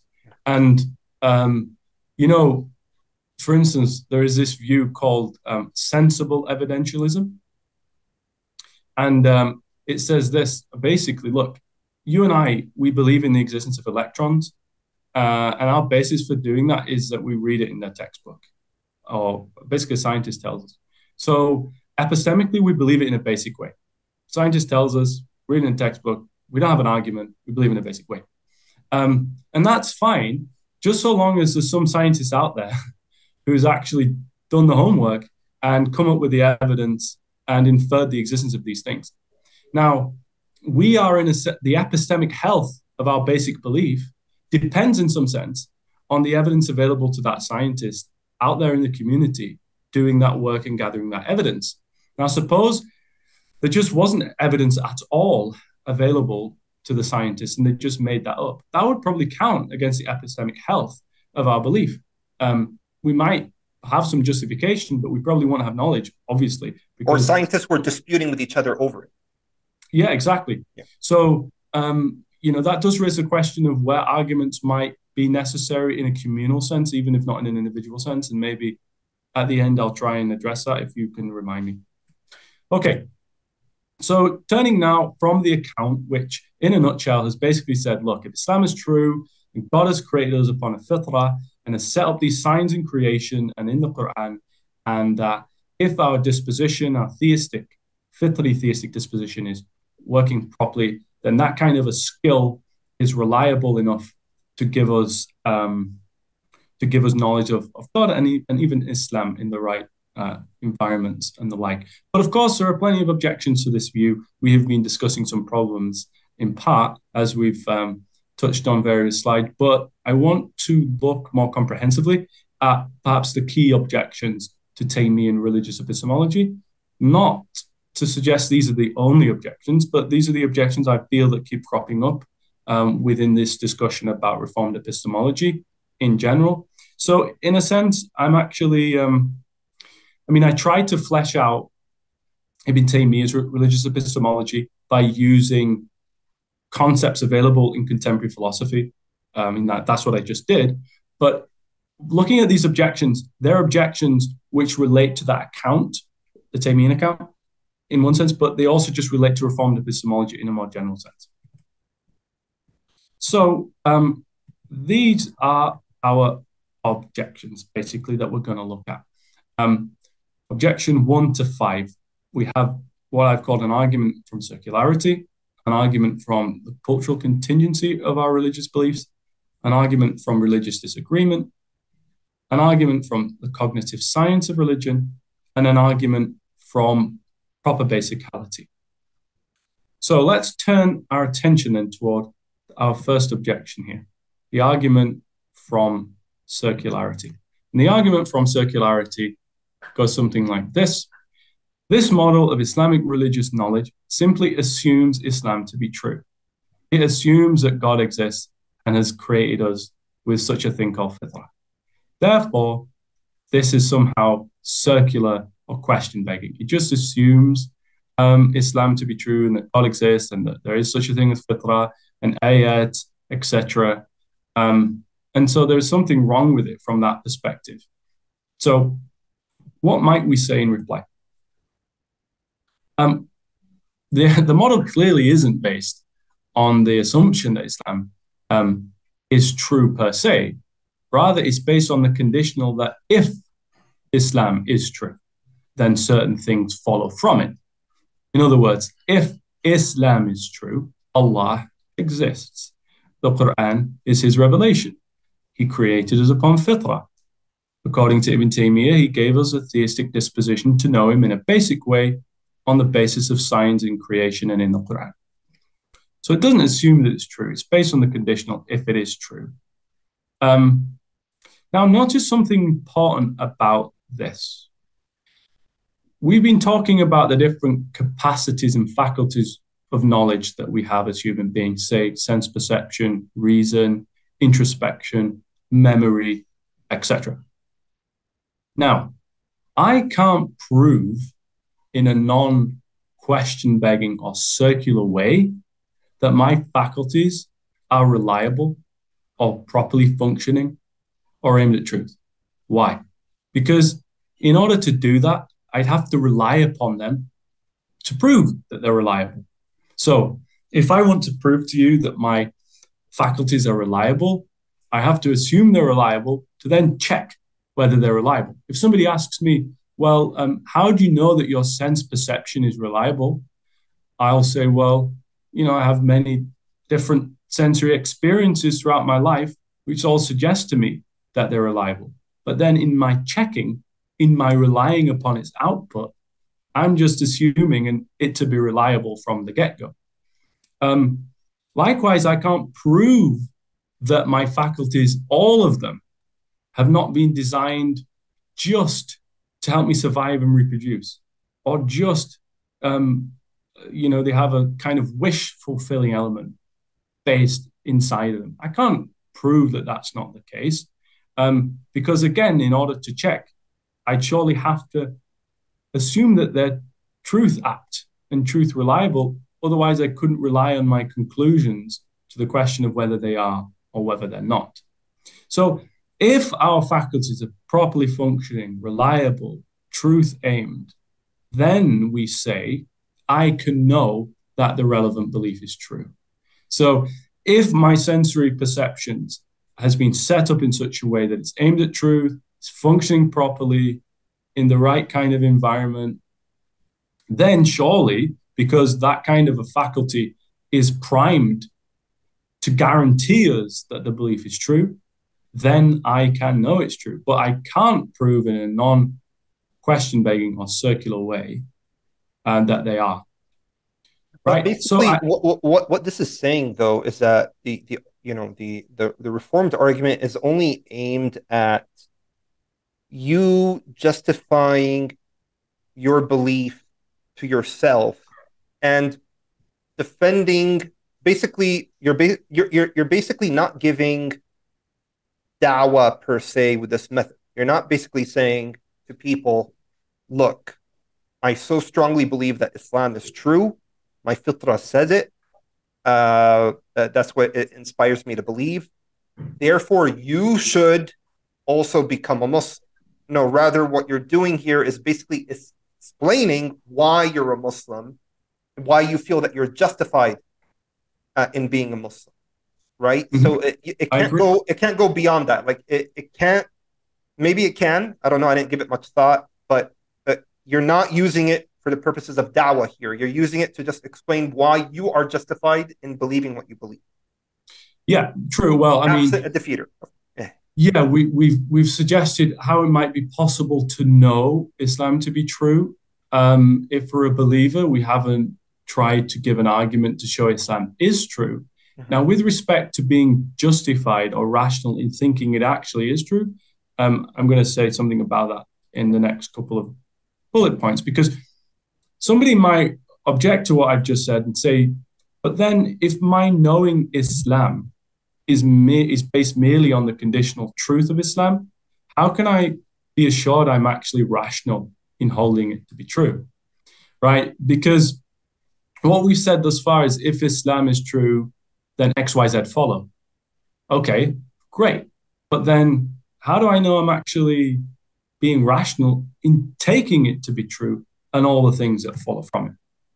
Well, the response to this is that in the absence of a defeater, so in the absence of having grounds for thinking Islam is false, or thinking that it's been produced by an unreliable faculty, we are rational in taking the products of our faculties to be true. So let me just try to explain this a little bit more clearly.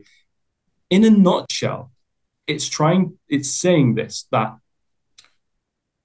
our experiences, our seemings and appearances are innocent till proven guilty. So, and that's just in general. That's not specific to our Islamic beliefs. So that when I have this seeming that there's a laptop in front of me, that gets a free pass. Let's say it's innocent until I've got reason for suspecting that the laptop's not in front of me. Maybe somebody has, I don't know, slipped something into my drink and I'm hallucinating about laptops or something. And he tells me he slipped that into my drink. Then I've got a reason to doubt that there's a laptop in front of me. Now, of course, if somebody says, well, but hang on a minute, shouldn't it be the case that we treat things as guilty until proven innocent? The problem is with that would be that, okay, so we have a seeming that the laptop is in front of me, let's say, and we're treating it as guilty until proven innocent. So what do we need to move it from guilty to innocent? Well, all that we can rely on are other seemings and other appearances and other experiences. So if we don't start with treating them innocent until proven guilty, we'll never know anything. We'll just be stuck in a skeptical bug. We won't be able to get out.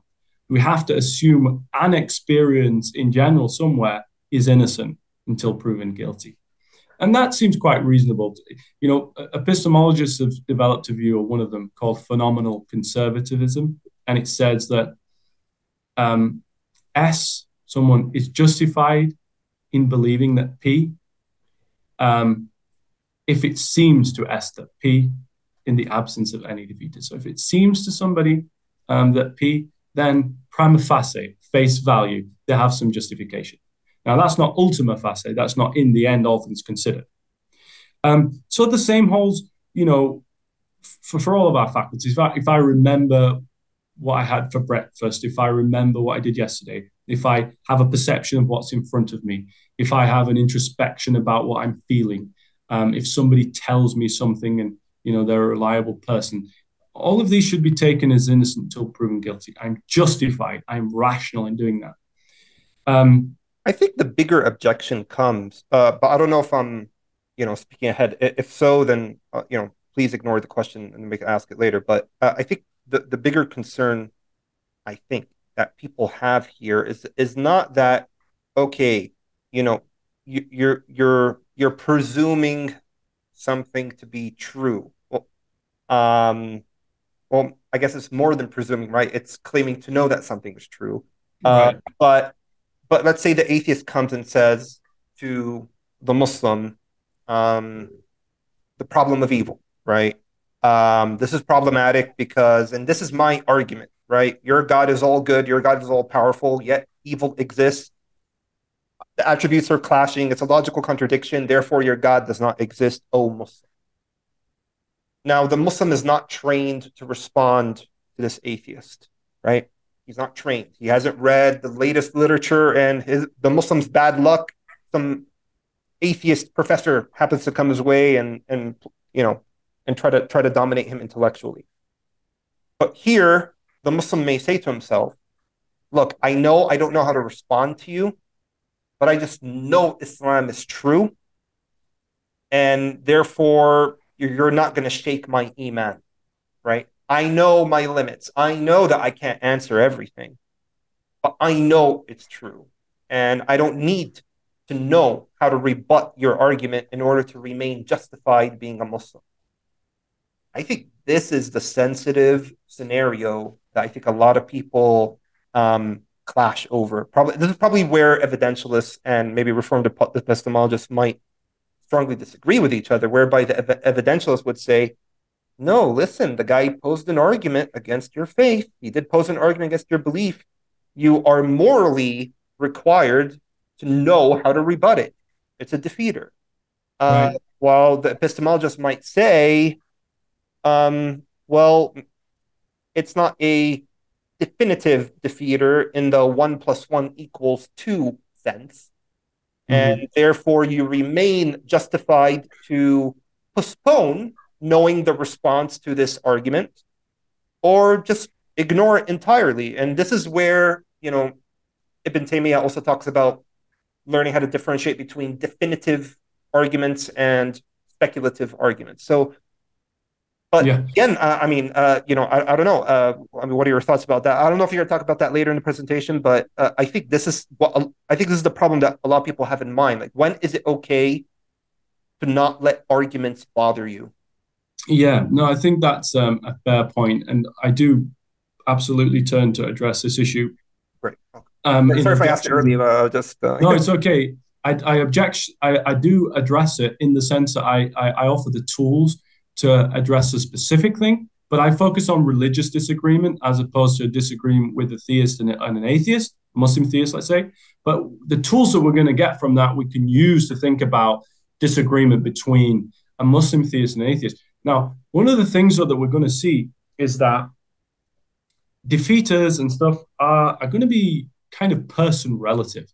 So I think in your example, Bassam, you gave an example of like an ordinary, very simple believer, and then we've got this case of a professor, let's say, or a very sophisticated atheist. You know, there are a couple of things to say. It seems to me that the atheist might lay out an objection to that ordinary person.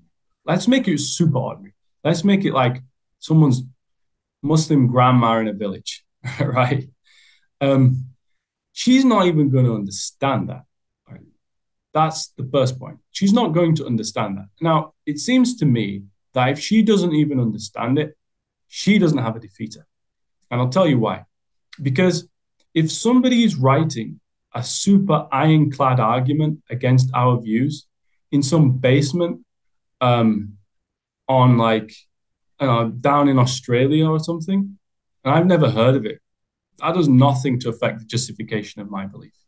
I'm not rationally being irrational or acting contrary to my epistemic duties, or not being within reason for holding a belief just because some random guy in a basement in Australia is writing a really good argument.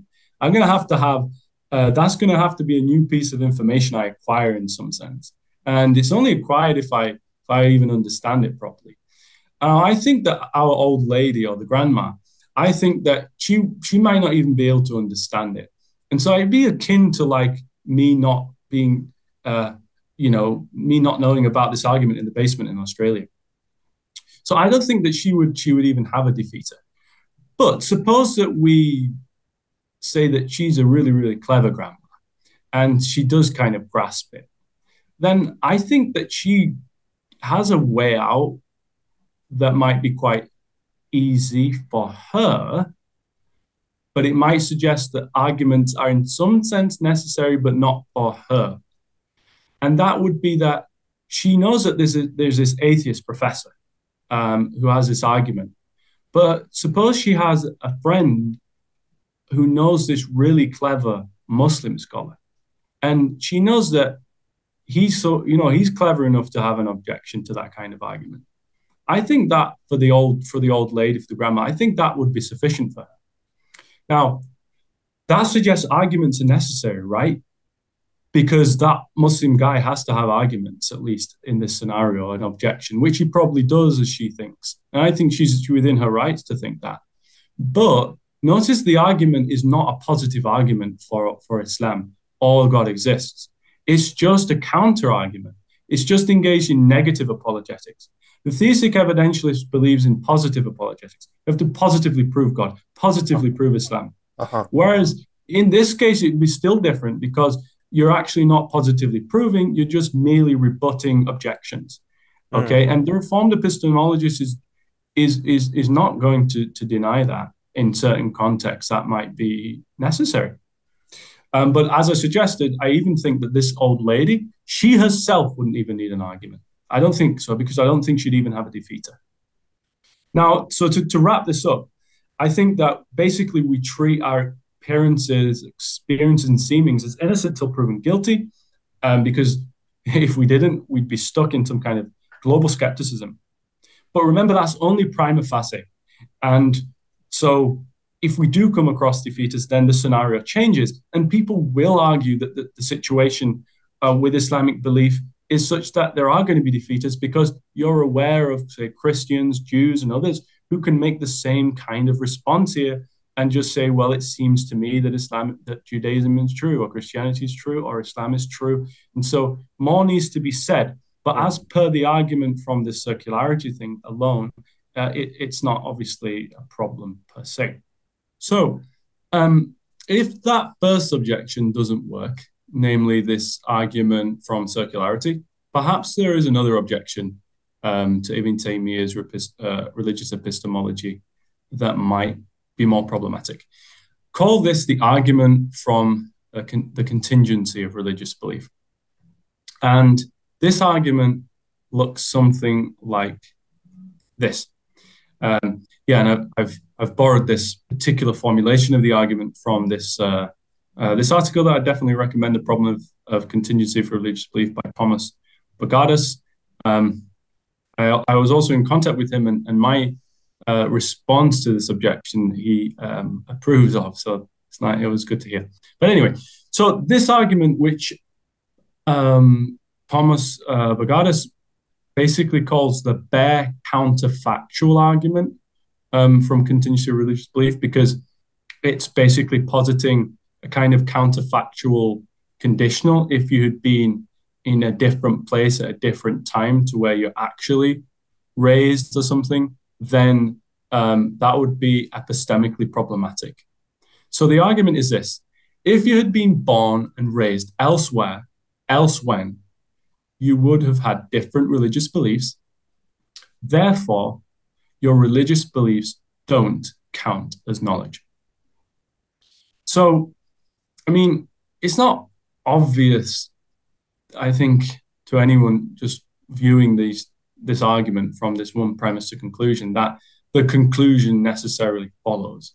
And it seems to me that this argument is going to be rebutted by pointing out a couple of things. The first thing to consider, though, is a small exchange between Alvin Plantinga, who, of course, is the pioneer and forerunner of Reformed epistemology, and John Hick, who, the chair of philosophy at the University of Birmingham, where I'm at, is named after him, and it's occupied by Yuji Nagasawa.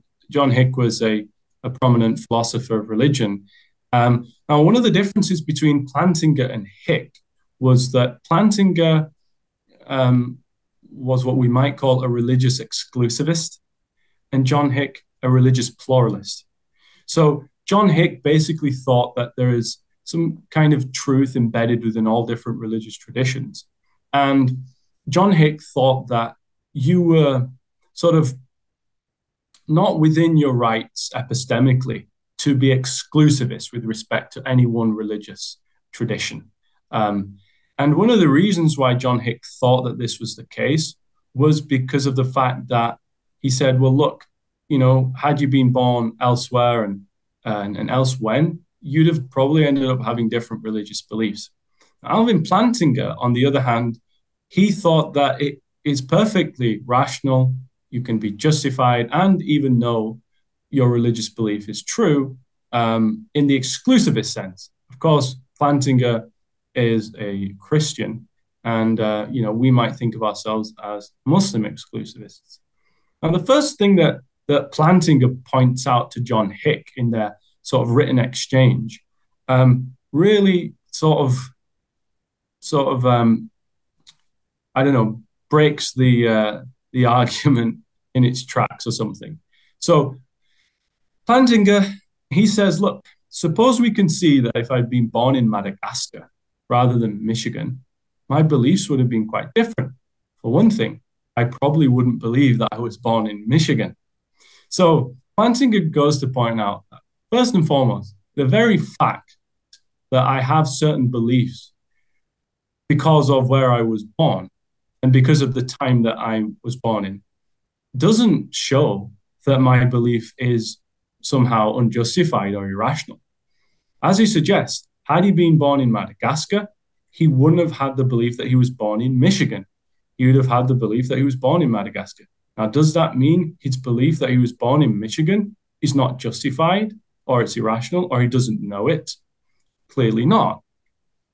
Um, I heard another example that someone gave along these lines, and they were saying, well, oh, they liked a certain TV series, and they liked it so much that they felt they were almost addicted to it, and they wanted to stop watching it, and so they vowed to definitely stop watching it, and then they happened to be traveling somewhere for a conference, and they were on the plane, and were sort of bored and just looking what's on the screen on the plane, and lo and behold, they found that TV series was there with its final episodes, and because they were bored and they sort of couldn't resist, they ended up watching the final episodes of the series, and so they formed beliefs such as the ending was so and so, or the ending was like so and so.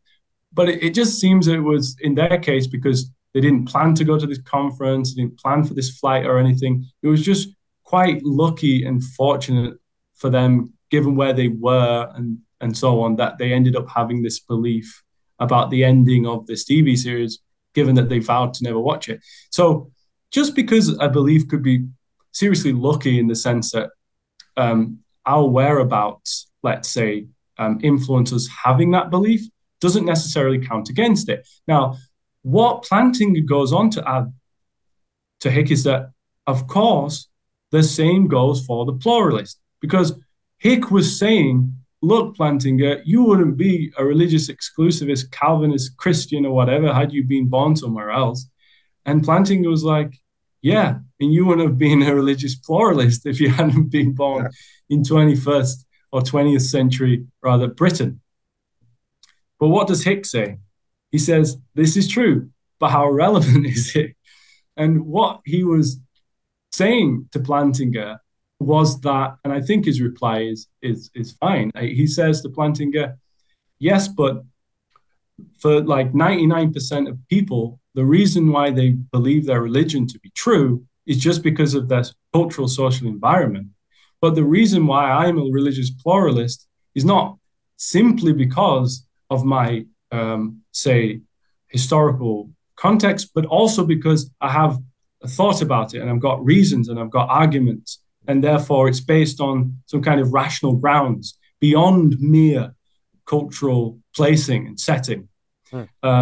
Sorry, my charger.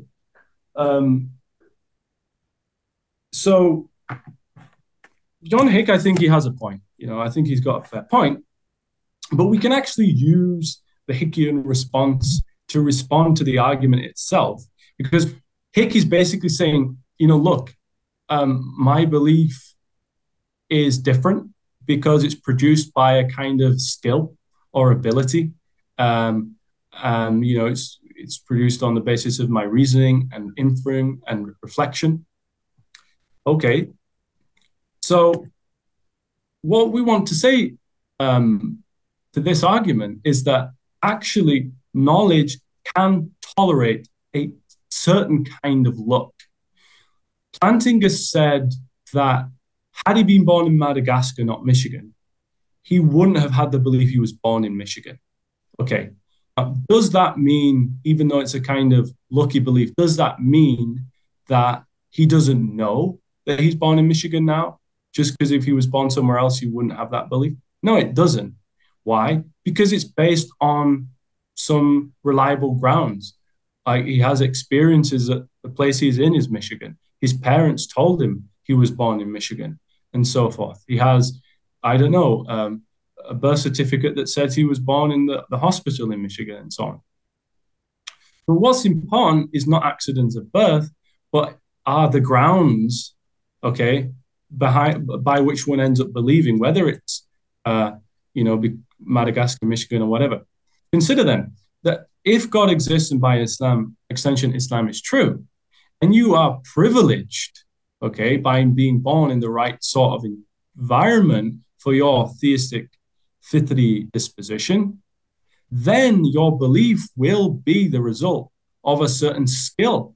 It will be the result of a intellectual virtue, in fact, a reliable, well-designed faculty that God has instilled within you. And so, given our understanding of knowledge, it will be a case of knowledge. So, the argument although it highlights that it's quite lucky, in the sense that our beliefs can be lucky in the sense of our accidents of birth, that doesn't preclude it from being knowledge. It would only preclude it from being knowledge if it involved some serious epistemic luck. Earlier, if we remember our elderly man who had the wind chimes, well, his belief was epistemically lucky when he had a hallucination and the wind just happened to be blowing, or that Manchester United lost. It was just, I think, a matter of happenstance in that case. So I think we can respond to that objection this way, and I think this objection is a successful one. Yeah, and I guess I mean at the end of the day, it's like, okay, fine. So I am privileged to not have been born in Nazi Germany, you know, during the early first half of the 20th century. Others weren't so privileged, and I guess being born into that environment played an additional factor in prodding them into embracing Nazism. But that does not mean that I'm not warranted in condemning Nazis and condemning Nazism, right? Because I mean, geography is not the only relevant factor that would play a role in influencing the positions that you do adopt. And I think the second thing here is that, and I think you just mentioned it in the second paragraph here, is that at the end of the day, someone like John Hick would have to go further and positively disprove that a certain theological creed is impossible, namely that God so decided to have a chosen people that he sent prophets to, sent messengers to, and commands them and tests them to spread his message to the rest of the world, while the rest of the world's test would be being receptive to that message. So that's a belief. That is a theological belief that would pretty much fit into this scenario, whereby there is a privileged geography or peoples that receive the revelation, but they will still be trialed and tested in spreading it. And therefore, unless someone like Hick could demonstrate that that is impossible and unbefitting of God and his attributes, the argument is not sufficient. So, yeah, 100%. Now, this response could raise a problem for epistemological externalism more generally, but I'm not going to go into this now. For those who know what I'm talking about and they know this objection from an epistemologist called Lawrence Bonjour, then I want to say to that person, if they know that Norman, the person in the example, will have a defeater, but a Muslim in this case will not have a defeater for thinking that God exists. So I'm just going to leave that there for those who know. Sure.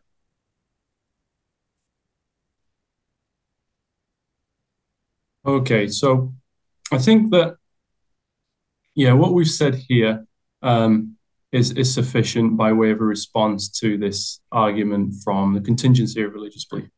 Now, of course, I've been focusing here on knowledge. So I've suggested that, if somebody is born in a particular place, but they're possessed with the right sort of faculty and stuff, given a few of the conditions, then, they can still know that their belief is true. They can still possess knowledge, rather. But what happens when somebody becomes aware of other people having different religious beliefs, and perhaps those individuals are sort of similar to you in a sense that they're probably as intellectually virtuous and honest and truthful and truth-seeking? I think this is where the problem, the major problem for Reformed epistemology really I think it hinges on this. So call this the argument from religious disagreement. I think the argument can be spelled out in different ways. Here is one of the ways in which it can be spelled out. This is taken from a recent chapter in a forthcoming book. So there are four aspects to this argument. The first premise here, and the second being the most important. So, suppose somebody reasons in the following way. There are many people whose beliefs about religious matters are incompatible with mine, yet whose epistemic qualifications are on a par with mine. So, there are many people whose beliefs about religious matters are incompatible with mine. Fine, if we take the example of the Muslim theist, they can recognize that there are Christians and Jews and Hindus and Buddhists and Sikhs, many others, who hold beliefs that are incompatible with theirs. Say that Jesus was incarnated, God incarnated in the form of Jesus or something. So they can also perhaps, at least prima facie, think that there are people who are on an epistemic par with them, in the sense that there are people out there, let's just use the example of Christians, who have similar epistemic qualifications, by which I mean that they're sensitive to evidence, that they're truth-seeking, that they're sincere, and that they're honest in their intellectual pursuits. So let's call this... It doesn't mean that we believe that their arguments are as strong as ours. It just means that I can understand that there are Christians out there who have their own scholars, who have their own apologists, and they form their arguments, and who I can understand that they think they have arguments for their faith. And yeah, definitely. I appreciate that. Yeah, absolutely. And I also think that this is just how the argument is being formulated. A Muslim might deny that they have their epistemic qualifications are on a par, and we'll see how that might go. Now, call this first premise collectively the idea of incompatibility and the epistemic qualifications being on a par, our RD evidence, our evidence, say, against our own beliefs from religious disagreement. So this, on the basis of this RD evidence, against the total backdrop of my other evidence, against the backdrop of my total other evidence, I should say, and we'll get to what that means in a moment, but for now, just think about it as all the evidence we have for thinking our belief is true, and all the evidence we have for thinking we've been reliable in assessing it. That RD evidence, taken with that other evidence we have, speaks against our own beliefs on religious matters. So then if premises 1 and 2 are true, then I should weaken or abandon my own beliefs on religious matters. Perhaps I should weaken, meaning perhaps I should just suspend judgment and say, you know what, I don't know anymore. Perhaps I should say, well, I suppose I do believe, but I'm not 100% sure. Or perhaps one should just almost deny it completely. Therefore, I should weaken or even abandon my own beliefs about religious matters. Now, this formulation of the argument is one put together by Catherine Dormandy in her chapter Religious Disagreement in the forthcoming Cambridge Handbook of Religious Epistemology. I'm quite privileged to have co-authored a chapter in that book as well on Islamic religious epistemology, which you might want to refer to. But you can also check out this paper that she's written on, I think on her website, even though the book's not quite out yet. But this is the argument she formulates. So what can we say about it? How does it impact, the Taymiyyan approach and so forth?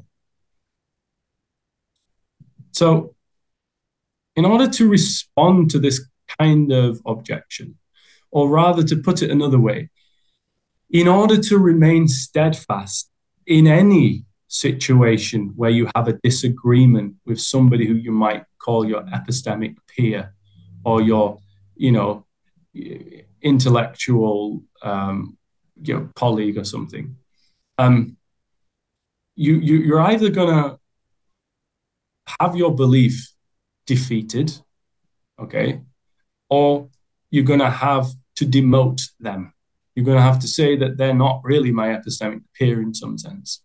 So in order to remain steadfast, you need to demote them or you're going to be defeated. Now, the relevant evidence pertaining to being defeated or being demoted, being defeated or demoting them is of 3 kinds. 1, key evidence. 2 are P evidence, and 3 are not P evidence. So P evidence is just the evidence you have for the truth of the proposition. Okay? So, for instance, a proposition like that God exists or that Islam is true. Of course, in the context of disagreement, somebody's saying Islam is true and somebody's saying that it's not. So the disputed claim is that Islam is true. P evidence just means the evidence you have for thinking it's true. The RP evidence, okay, is the evidence you have that you have formed the belief reliably, that you have been reliable in your assessment of the evidence, in your gathering of the facts and information. You have not been biased, misleading, or something. It's evidence that you've been reliable in coming to that belief. Then the third type. This is that. So let's so that we can use this, just to apply it to a real life example. So I'm going to give 3 real life examples. Okay, very good. Okay, go ahead. All right. Okay, sorry. Yeah, no, sorry. So that's the RP evidence, and then the R not P evidence is the evidence you have for thinking that your epistemic peer formed their belief reliably. Okay, so your evidence you have for thinking it's true. You've got evidence for thinking you've been reliable, and then you've got evidence for thinking that your epistemic peer has been reliable in them coming to the contrary belief. Okay. So how do we remain steadfast, or how do we get defeated?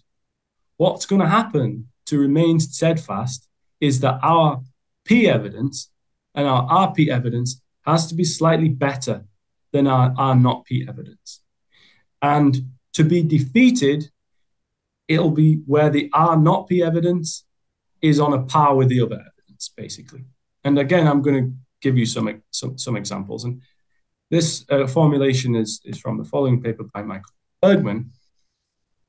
Finally, though, I have to bring in this other slightly technical distinction. I'm sorry.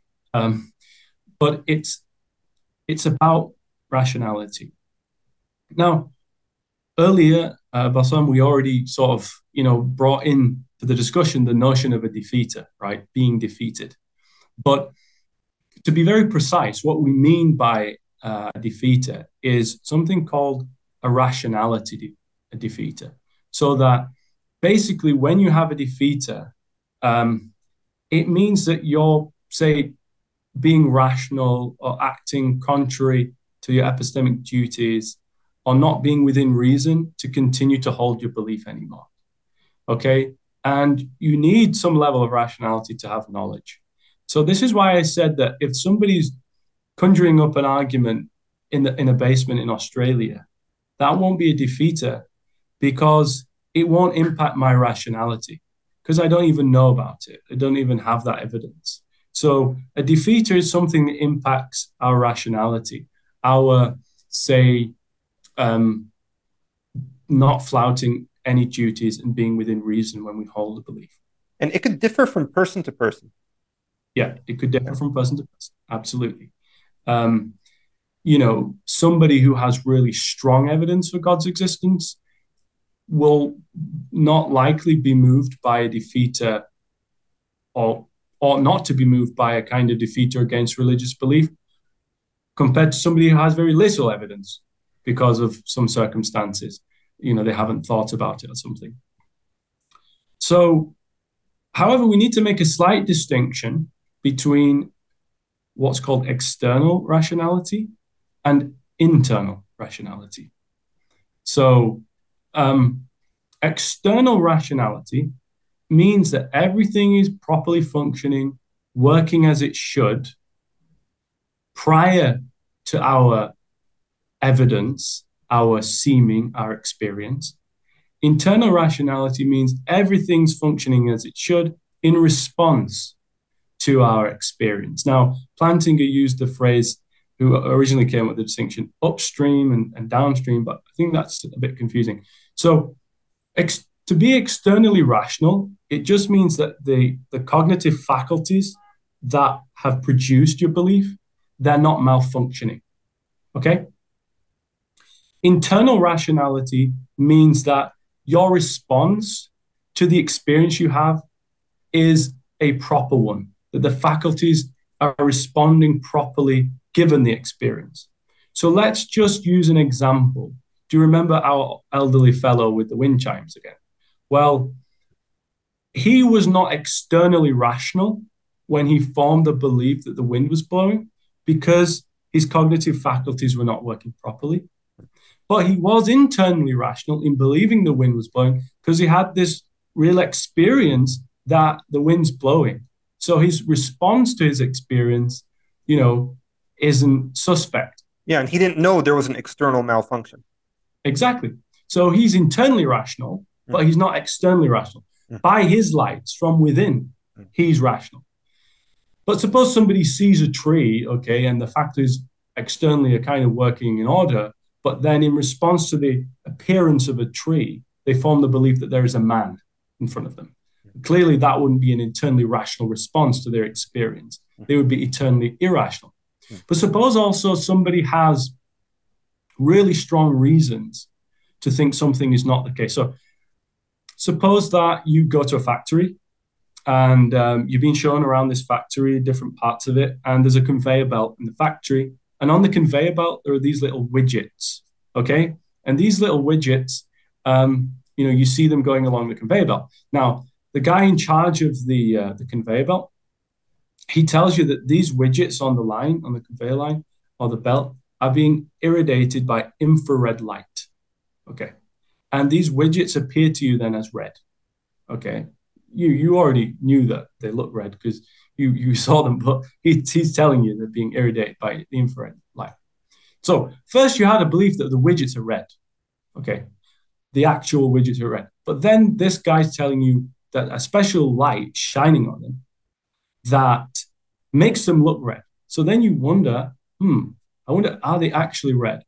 And then you ask your one of the co-workers, and you say to him, are those widgets really red? And he says, no, they're black. But they just look red under this specific lighting. Well, that undercuts your reason for taking them to be red, which was your experience of seeming that they are red. Now, suppose, Bassam, we say that, no, I really, really just believe they're red. I just want them to be red, despite the fact that I've been told that they're irradiated by infrared light and that they're actually black. I just really super believe that they're red. You would be internally irrational. You wouldn't be responding to the evidence in a rational way, okay? So what a defeater tries to do is it tries to take away someone's internal rationality. Given your awareness of religious disagreement, you are not internally rational and continuing to hold your religious beliefs in the exclusive way. That's what Hick is saying. That's what Hick's saying, exactly. That distinction is important because we're going to use it in a moment. But let's just to bring this, to really hone in on this idea of how we can sort of adjudicate whether one is defeated or one can demote our peer in a case of a disagreement. Let's just look at these three cases very quickly. So call the first case the restaurant case. Suppose, Bassam, you go to a restaurant and you have a nice meal with a friend. Maybe you have Pepsi or Mendy or something. I don't know what you like, and many other things.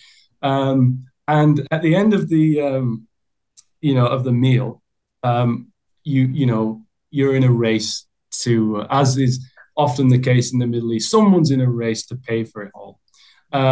Anyway, but suppose before that you start to try to calculate the bill, and you roughly know the prices of the bits and the things you'd had, the starters, the main course, the desserts, the coffee, the whatever, and you calculate it, and you also factor in like a 10% tip, and you want to give a tip as well.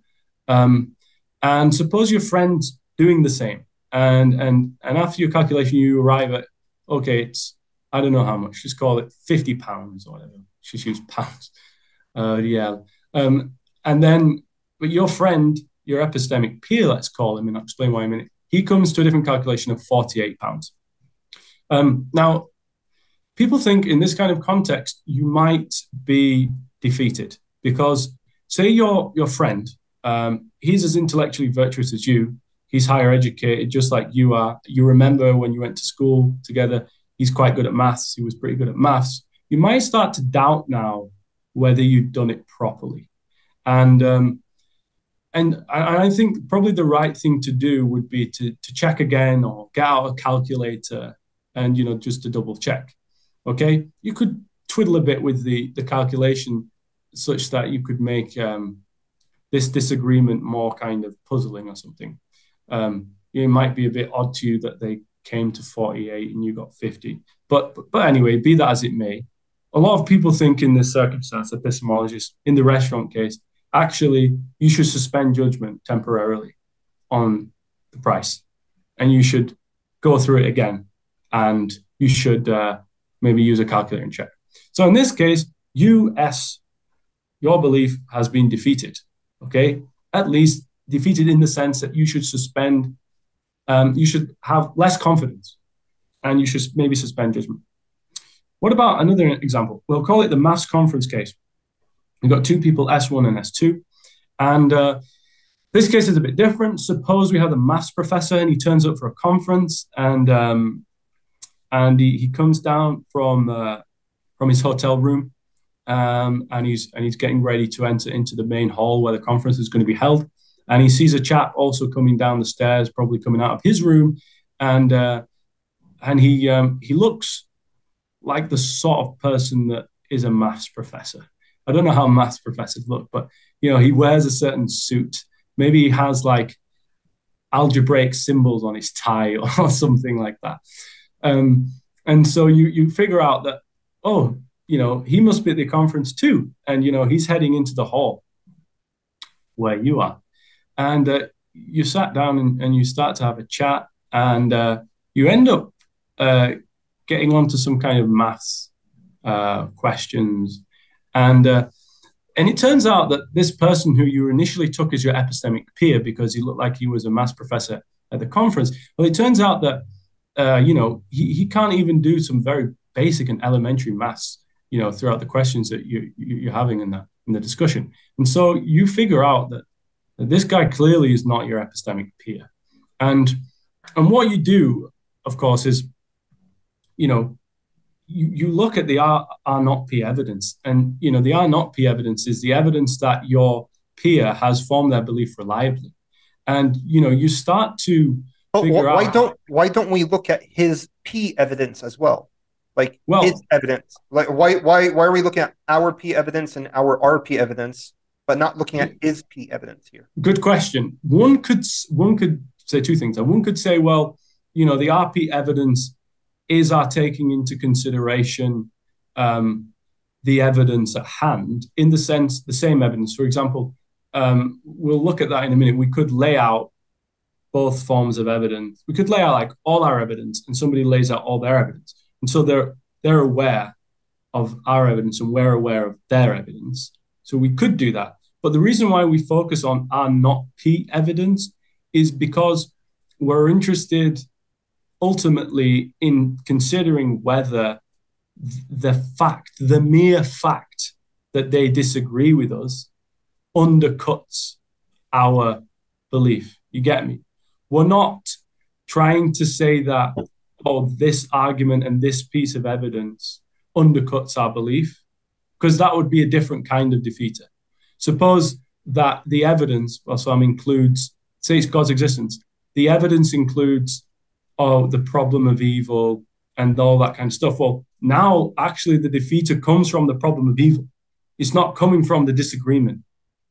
The argument from religious disagreement is that because someone who is as virtuous as you disagrees, by that fact alone, you get a defeater. You get me?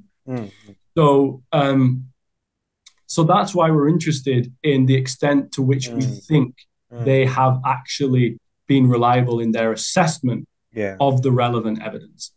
And so in our case, we think that there's something untoward about our friend here, because clearly, he's not my peer. He can't even do basic maths. So when we got onto a particular question or equation and he came up with a really wacky answer, that didn't change my situation. I didn't get a defeater there, if you're the professor. Finally, this one is really quite important in a sense, is a jury case example. Suppose we have somebody who has been accused of committing a crime, and the jury basically have assessed the evidence that they have, the publicly accessible evidence, and they deem the guy to be guilty. But the person in question, he himself has a specific memory of, he knows for a fact he just wasn't there when the crime was at the scene when the crime was committed. He remembers where he was. He wasn't there. And so one might think that he's in a position, because of his very strong memory and, the evidence from his memory, that his P evidence and our P evidence can even outweigh the assessment of the publicly accessible evidence that the jury have. And they don't have access to his memory, right? So that's the thing. So in that case, we might think he might be able to suggest the P evidence, his evidence from his memory, and his evidence that, it just seems so reliable to him, actually outweighs the R not P evidence in this situation. So he would demote the jury. In this case, we saw that we could demote our friend who turns up for the conference. And in the restaurant case, we would think that our belief's defeated because these things 1 and 2 and 3 are on a par. Okay? So now, sorry, you wanted to... Yeah, I did want to press a little bit, simply because, I've had Muslims... Please press. I've had Muslims telling me, but I've gotten literally hundreds of questions over the years, but some of them, they have doubts when they see a very intelligent and seemingly sincere non-Muslim.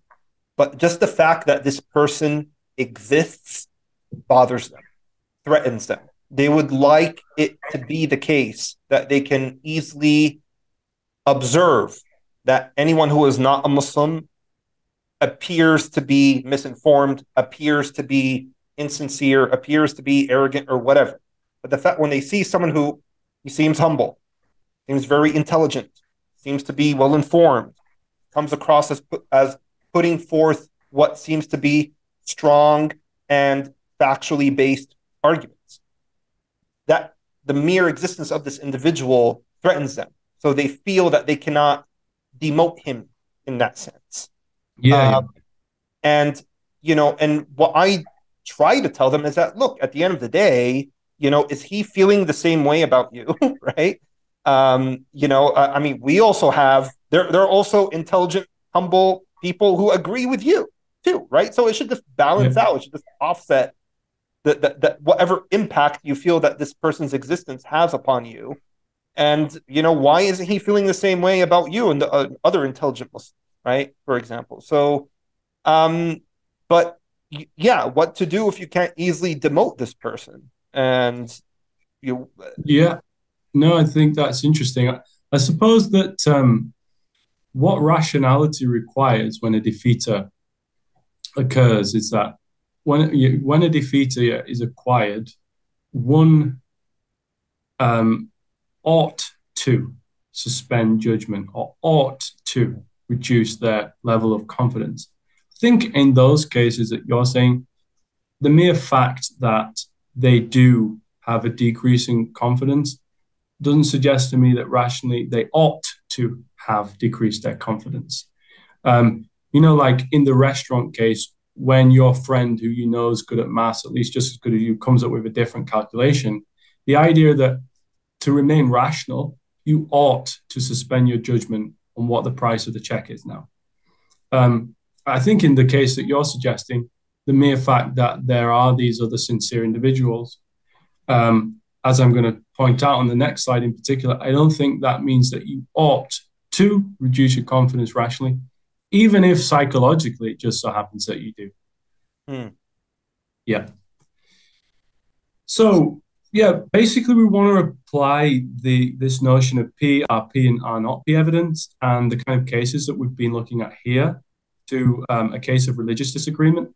And of course, we are going to be thinking about religious disagreement of a particular kind, and that is the religious disagreement of a reformed epistemologist, in the sense that, well, not a reformed epistemologist, rather, somebody kind of adopts the reformed epistemological approach.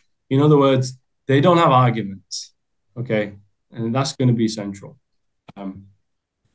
So the pieces of the puzzle are just to basically put two people like that are parallel. We've got two people, subject one, let's call it S1, S2, two propositions, P1, P2, two outlooks, O1, O2, and two theories of error, TE1 and TE2. Put these people side by side in your mind. So we've got one person. Suppose that person and that other person are on a par in the sense that they're both smart people, intelligent, sophisticated, adults, theists. They are both truth-seeking in a sense and sincere in a sense and honest in a sense. Now, these two individuals form two different outlooks about the world. Outlook 1 and Outlook 2, call it Islam and Christianity, right?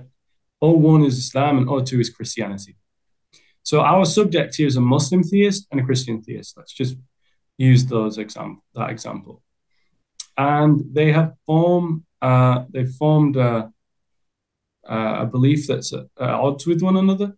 So consider proposition 1 being that, say, Christ is a prophet and messenger of God only, and proposition 2 that Christ is God incarnate. Okay? And they also have theories of error. What that means is a way of explaining why it might be that their friend here has formed a false belief. Okay? You know, we can imagine that the Muslim, already I'm kind of hinting at what they could say, but they would imagine that the fitri disposition is not intact, okay, in the way that it ought to be. And I'm sure the Christian might say that, you know, our sin and the lack of the Holy Spirit being in us is causing us sorts of problems. And of course, we have this distinction here between internal and external rationality as well, which we'll look at. Again, this is laid out by Michael Bergman. Ooh, this is a big section. I'm sorry that it looks kind of, don't look very nice, but I really like this, and I'm quite proud of myself that I found this passage in Muhammad Asad's book, The Road to Mecca. And, you know, it's interesting when you read, say, novels, be them like fictional or kind of an autobiography like this, you can find something that has like some philosophical application, and this actually does. Now, before you get entangled with this quote, I want you to focus on this conclusions of reflection thing here. Because notice that I said we're dealing with somebody who believes, say, Islam is true and obviously believes that Jesus was a prophet, not on the basis of argument, okay? But that doesn't mean they haven't formed that belief on the basis of any reflection, right? So we're not suggesting that one day that they were sat in the chair and they were just zapped into believing Islam, just zapped into believing things about the prophet and about Jesus Christ. Clearly, that is not what goes on when one forms religious beliefs, even if it's not based on argument. What happens often, and we're going to suggest this is what's happening here, is that somebody forms a belief on the basis of a conclusion of reflection. So, suppose somebody reflects on the cosmos, reflects on the beauty of nature, its apparent orderliness, and they reflect on their sense of moral conscience and intuition. Okay, and of course that relates to them forming beliefs about God, that God exists. Suppose they also reflect on their experiences in their life, just their senses that of meaning and value. That there seems to be this scenario where their life is not just a random series of events, but it has some plan and purpose behind it. Suppose that they reflect on past memories with certain people that have told them sort of profound things that have given them a sense of the divine working in their lives. Suppose that they also read the life of the Prophet, sallallahu alaihi wasallam. They read the life of the Prophet, and suppose that they find themselves reading the Quran, and so after all this reflection, they just find themselves with this sense. It's just Islam seems to be true. Now, it's not the case that they've inferred from things the Prophet said or did, or things the Quran say, or things about the world, and have connected these together in propositional terms and has formed the belief on the basis of this big, long inference that Islam is true. Rather, this belief has emerged gradually on the basis of reflection, but is fundamentally a basic belief because it's not based on argument or inference. This notion of conclusion of reflection comes from an epistemologist called Robert Audi in his book, The Good and the Right. He introduces it. And Michael Bergman draws on it also in his article referenced above. Now, this is a quote from Muhammad Asad in his book, The Road to Mecca. I would definitely recommend anybody to read it, not for the quote alone, but Muhammad Asad seems to have reached the belief that Islam is true, I think, in a way akin to a conclusion of reflection. And this is what he says. He says, an integrated image of Islam was now emerging with a finality, a decisiveness that sometimes astounded me. It was taking shape by a process that could almost be described as a kind of mental osmosis. That is, without any conscious effort on my part to piece together and systematize the many fragments of knowledge that had come my way during the past 4 years. I saw before me something like a perfect work of architecture, with all its elements harmoniously conceived to complement and support each other, with nothing superfluous and nothing lacking, a balance and composure which gave one the feeling that everything in the outlook and postulates of Islam was in its proper place. It seems to me Muhammad Asad, and I'm going to use him as our Muslim theist here, has formed a belief about Islam based on all his experiences, interactions with Muslims in the Muslim world, his witnessing of people praying, his considerations of the life of the Prophet, and all these different pieces. And all of a sudden, in this process he suggests could be described as a kind of mental osmosis, he just finds himself believing and that Islam is true. Now, it's a seeming, it's a feeling, but it's not totally divorced from evidence in one sense, but nor is it an argument either. So let's call this the relevant P evidence for a Muslim theist, okay? What's the relevant RP evidence? The relevant evidence Muhammad Asad, let's use him, might have for thinking that, he's been reliable. Well, it seems to him that he's been sincere and he's been truth-seeking. He genuinely wanted to see whether Islam is true.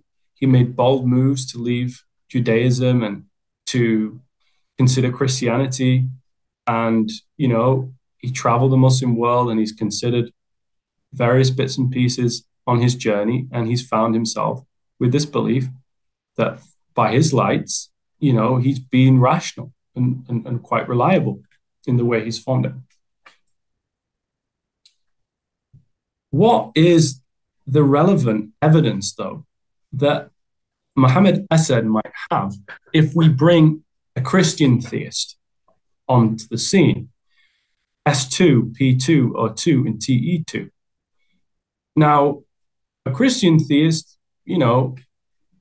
maybe they could reason in a similar way to Muhammad Asad or something about their own beliefs. Maybe they think strongly they have P evidence. Maybe they think strongly they've got RP evidence.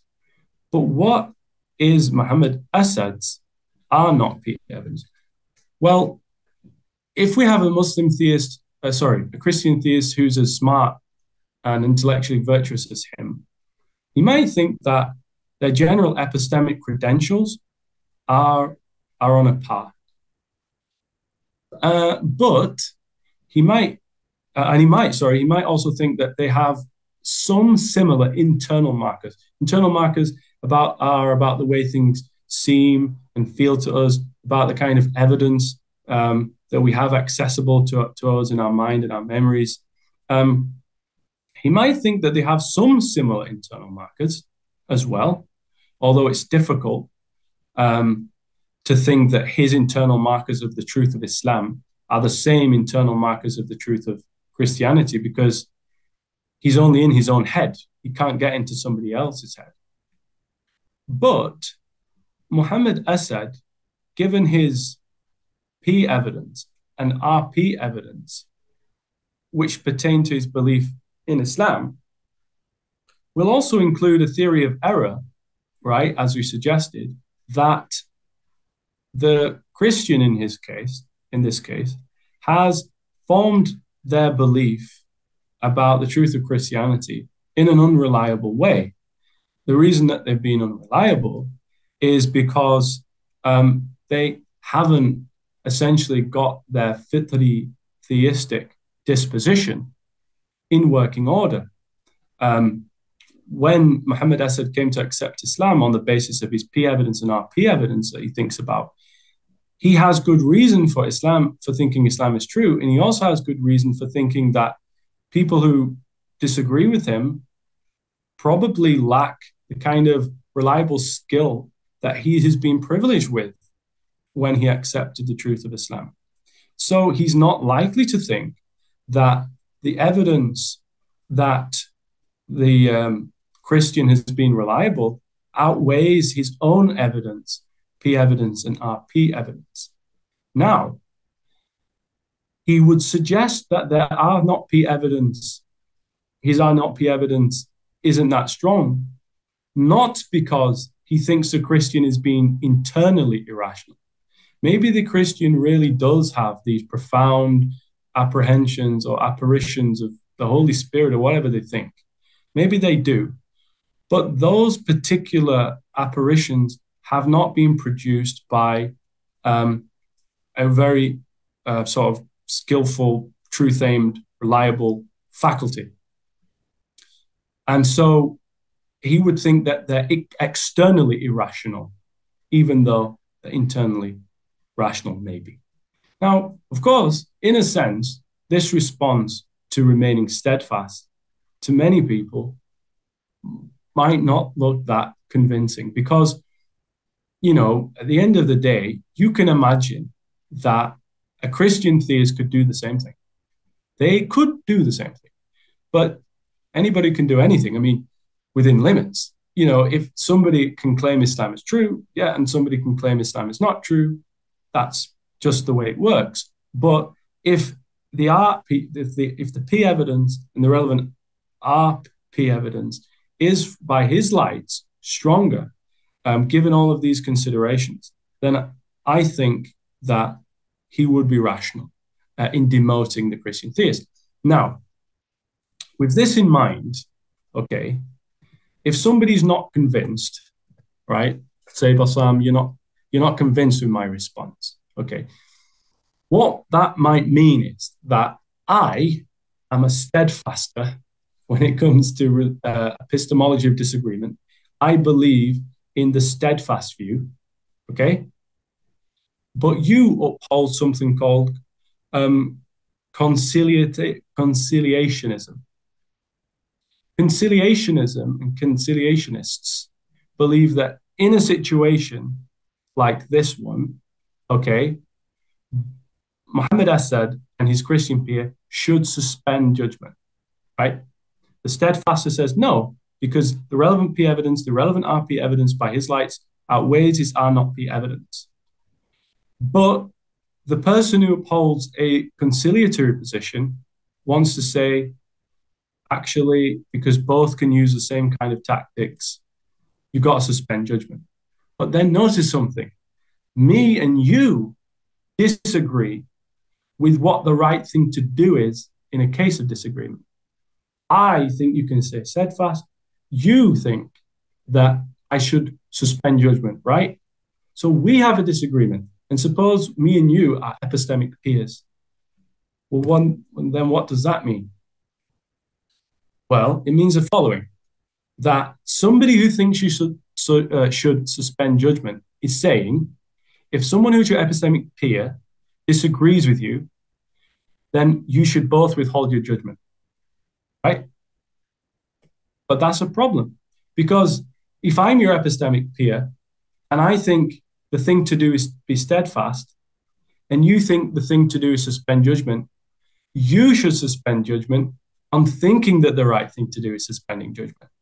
You get me? So upholding the withholding principle with respect to this disagreement might just mean that you're being irrational now, because you're going to have to suspend your judgment in thinking the withholding principle is true. Many top philosophers, Thomas Kelly, for example, Michael Bergman, just to name a couple of steadfast epistemologists, reject this principle. So by your lights, you should reject it too. Okay? So that's what I think someone could say with regard to this agreement. I think that they were just going to have to do their best to assess the P evidence and R not, and the RP evidence and the R not P evidence. And I think for the Muslim theist who forms a belief not on the basis of argument but conclusions of reflection, that they can make this kind of move by demoting their rival, let's say their epistemic peer, by saying that they're not externally rational. There's something not quite right. Maybe they're in the wrong environment. Maybe you need to be in the right kind of Muslim community to truly appreciate the evidence of Islam. Maybe your fitri disposition doesn't work very well in other environments, etc. So two more objections, and then I think we're almost done. We can get through this one quite quickly. So this is an argument against holding religious belief in a basic way. From Stephen Law, although he's not the first to come up with this argument, he calls it the X-claim argument. He basically draws on findings in cognitive science, specifically cognitive science of religion. Now, cognitive science of religion suggests that, number one, we have certain natural cognitive faculties which prime us toward accepting theism. And these faculties are called the hyper-agency detection device, coupled with something called a theory of mind. So the idea is that when we were in a more primitive state as humans, and we were living in the wild and we're in a kind of hunter-gathering context, we needed to look out for predators that might basically harm us. And so we developed this agency detection device, which in a sense is hypersensitive, because if we were to hear a rustling in the bushes, we might attribute to that sound that an agent is causing it, say an animal of some kind, so that we can defend ourselves and protect ourselves. And so we developed this agency detection device that is hypersensitive in some sense, because it wants to keep us safe. And we also developed a way, based on our experiences, to attribute to the agent a kind of theory of mind, that maybe it's like a conscious being with certain powers and certain abilities. And anyway, cognitive science of religion suggests that on the basis of these natural faculties that we developed, when we witness certain things in nature that we can't necessarily explain naturalistically, it's not very easy for us to posit what kind of naturalistic thing could have caused it, say certain patterns or certain events where we didn't witness the cause, we end up forming supernatural beliefs that a God did it or something. And so that's basically the idea. Now, what Stephen Law is saying is that, okay, cognitive science of religion says you have a natural faculty to believe in something like God, okay, and it's part of our, natural cognitive framework as human beings. But the problem is that if you base your belief on this faculty, then you're going to have an undercutting defeater. Why? Because that same faculty has given us all sorts of contradictory beliefs. He thinks it's given us beliefs about, ghosts and ghoulies and demons, or at the very least, it's given us contradictory beliefs about the nature of God. Or it's given us beliefs that there's a rain god and a god of the sun and the wind and whatever else. So what can we say to this? Well, the reply to this is to say that what faculty do we use to think that another human being is an agent with thoughts, feelings, desires, and a conscious mind like us? We use, according to cognitive science, the agency detection device. It's just the same faculty that we use when we're forming these beliefs about the divine.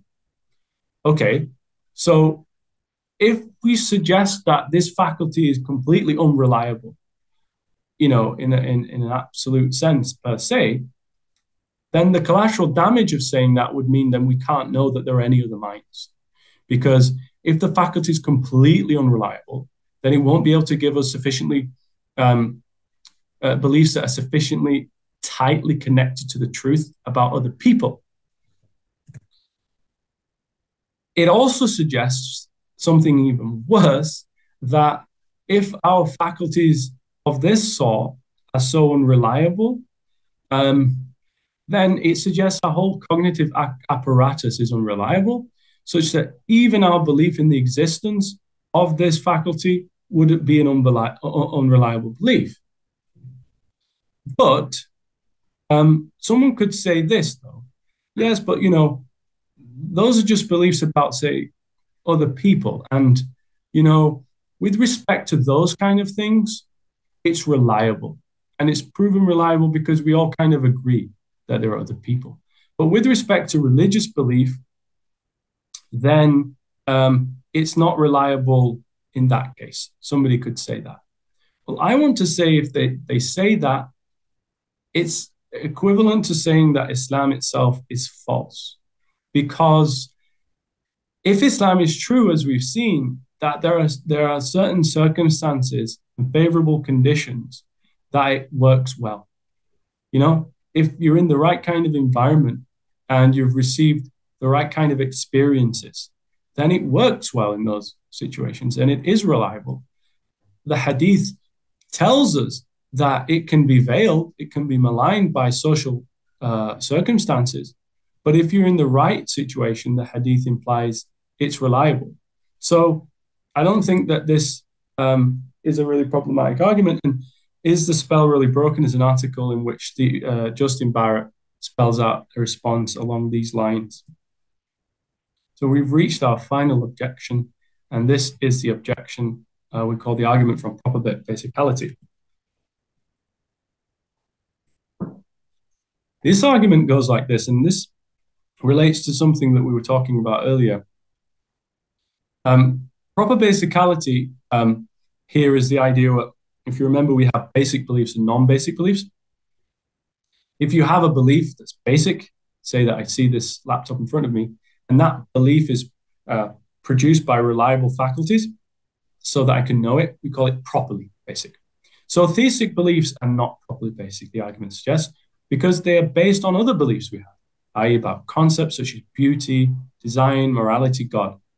Therefore, theistic belief is non-basic and must be based on an argument, even if it's a tacit argument. We tacitly move to premises in our head, or it's just unconscious. So the idea is that you say, when we reflect on these signs that we're talking about earlier, you kind of laid it out, Bassam, that, we have these tacit moves that we're going from, the concept of design and beauty to a designer, and we're going from designer to another belief we have about God being that designer. And so actually what's happening is that this is an inference. Well, I think that this is seriously mistaken, because it just confuses what inference is and what perception is, basically. So the first thing to say is that our perceptual faculties, say our faculty of sight and hearing, they are essentially information processes that give us information about the world. So right now, when I sort of survey my physical environment, my perceptual faculties work to just give me loads and loads of information, like colors and shapes and forms and different, say, material objects being in the environment and the like. Now, when I process all that information, I'm not forming like a gazillion beliefs at one time. It doesn't work that way, that our perceptual faculties give us beliefs per se. Say, that if you prompt me and you prompt me to have a look in a certain place in my environment, like I could tell you that, oh, this curtain is slightly shorter than the other curtain, ever so slightly. When I survey the room, I actually form the information about that. I don't form a belief about it. When you prompt me, I can form the belief. But a belief is a particular propositional attitude. When I'm acquiring all this information about my environment, I'm not forming lots of propositional attitudes about lots of stuff. I'm disposed, I have the disposition to be able to do that if you prompt me, okay? But the way that our perception works psychologically and from the perspective of cognitive science is that it's not about per se forming beliefs. It's about giving us information which are not propositional attitudes. Beliefs are propositional attitudes. So reasoning, unlike perception, though, takes in beliefs as its input and further beliefs as its output. So perception is not the same as reasoning. Consider perceiving that there is God, perceiving a tree is not the same as inferring that there exists a God or a tree. Now, when I look into my garden, I perceive there to be a tree. Okay. As I suggested earlier, we don't move from it appears to me that there is a tree as the proposition that we have acquired to a further proposition that therefore there is a tree. No. Rather, we perceive there's a tree. However, as I pointed out earlier, that doesn't mean that the belief that there is a tree is not in any way connected to our beliefs. Clearly, in order to perceive a tree, you have to have acquired the concept of a tree, right? Otherwise, you wouldn't be able to make that belief. So what we can say is that basic beliefs are, in a sense, they can be causally non-basic, but they're epistemically basic. So to try and get our heads around this, there are some helpful examples. So the tree example is just one example, but there's this really interesting experiment that I've seen a professor do with some students about perception. And what you do is you put on the slide in the classroom different dots. And if you look at these dots in a certain way, you'll be able to see a figure in them, like a horse or maybe it's a dog or an animal or a person. And there are a few different kinds. And before the professor shows them these dots, they give them a script. Half of the classroom get one script and the other class get another script. And one script might be about like a person and another script might be about, say, an animal, like, I don't know, a horse. And then when they flip open the slide to show the dots, what usually happens is the people that were handed the script about the man would see in the dots a man. The people that handed the scripts about a horse would see the horse. Now, so they have a perception that these dots look like a man or these dots look like a horse. Did they infer from the script that there is a horse. No, rather the script just acts as a kind of conceptual background that prompted them and enabled them to basically perceive either the horse or the man. Similarly, we could say that suppose somebody who's well trained in bird watching, let's suppose that they've been doing it for a while. What happens is that their perceptual faculties get attuned. They get attuned and they get trained through experience, so that when somebody who's a trained bird watcher hears a sound of a certain kind of bird, it perceives it immediately. And if it sees a bird that has certain patterns, because it has the conceptual information about that bird, it perceives it immediately. So we can train and we can attune our perception, but we don't actually make an inference on the basis of those particular propositions. It's just the concepts help attune the way that we perceive the world. In other words, they act as like a filter, basically, for our perception. And of course, finally, if somebody wants to say, well, actually, you can't have an epistemically basic belief, as we've already said, oh, this will run into problems. But look, if they want to say belief in God can't be epistemically basic, why is a belief in a tree epistemically basic?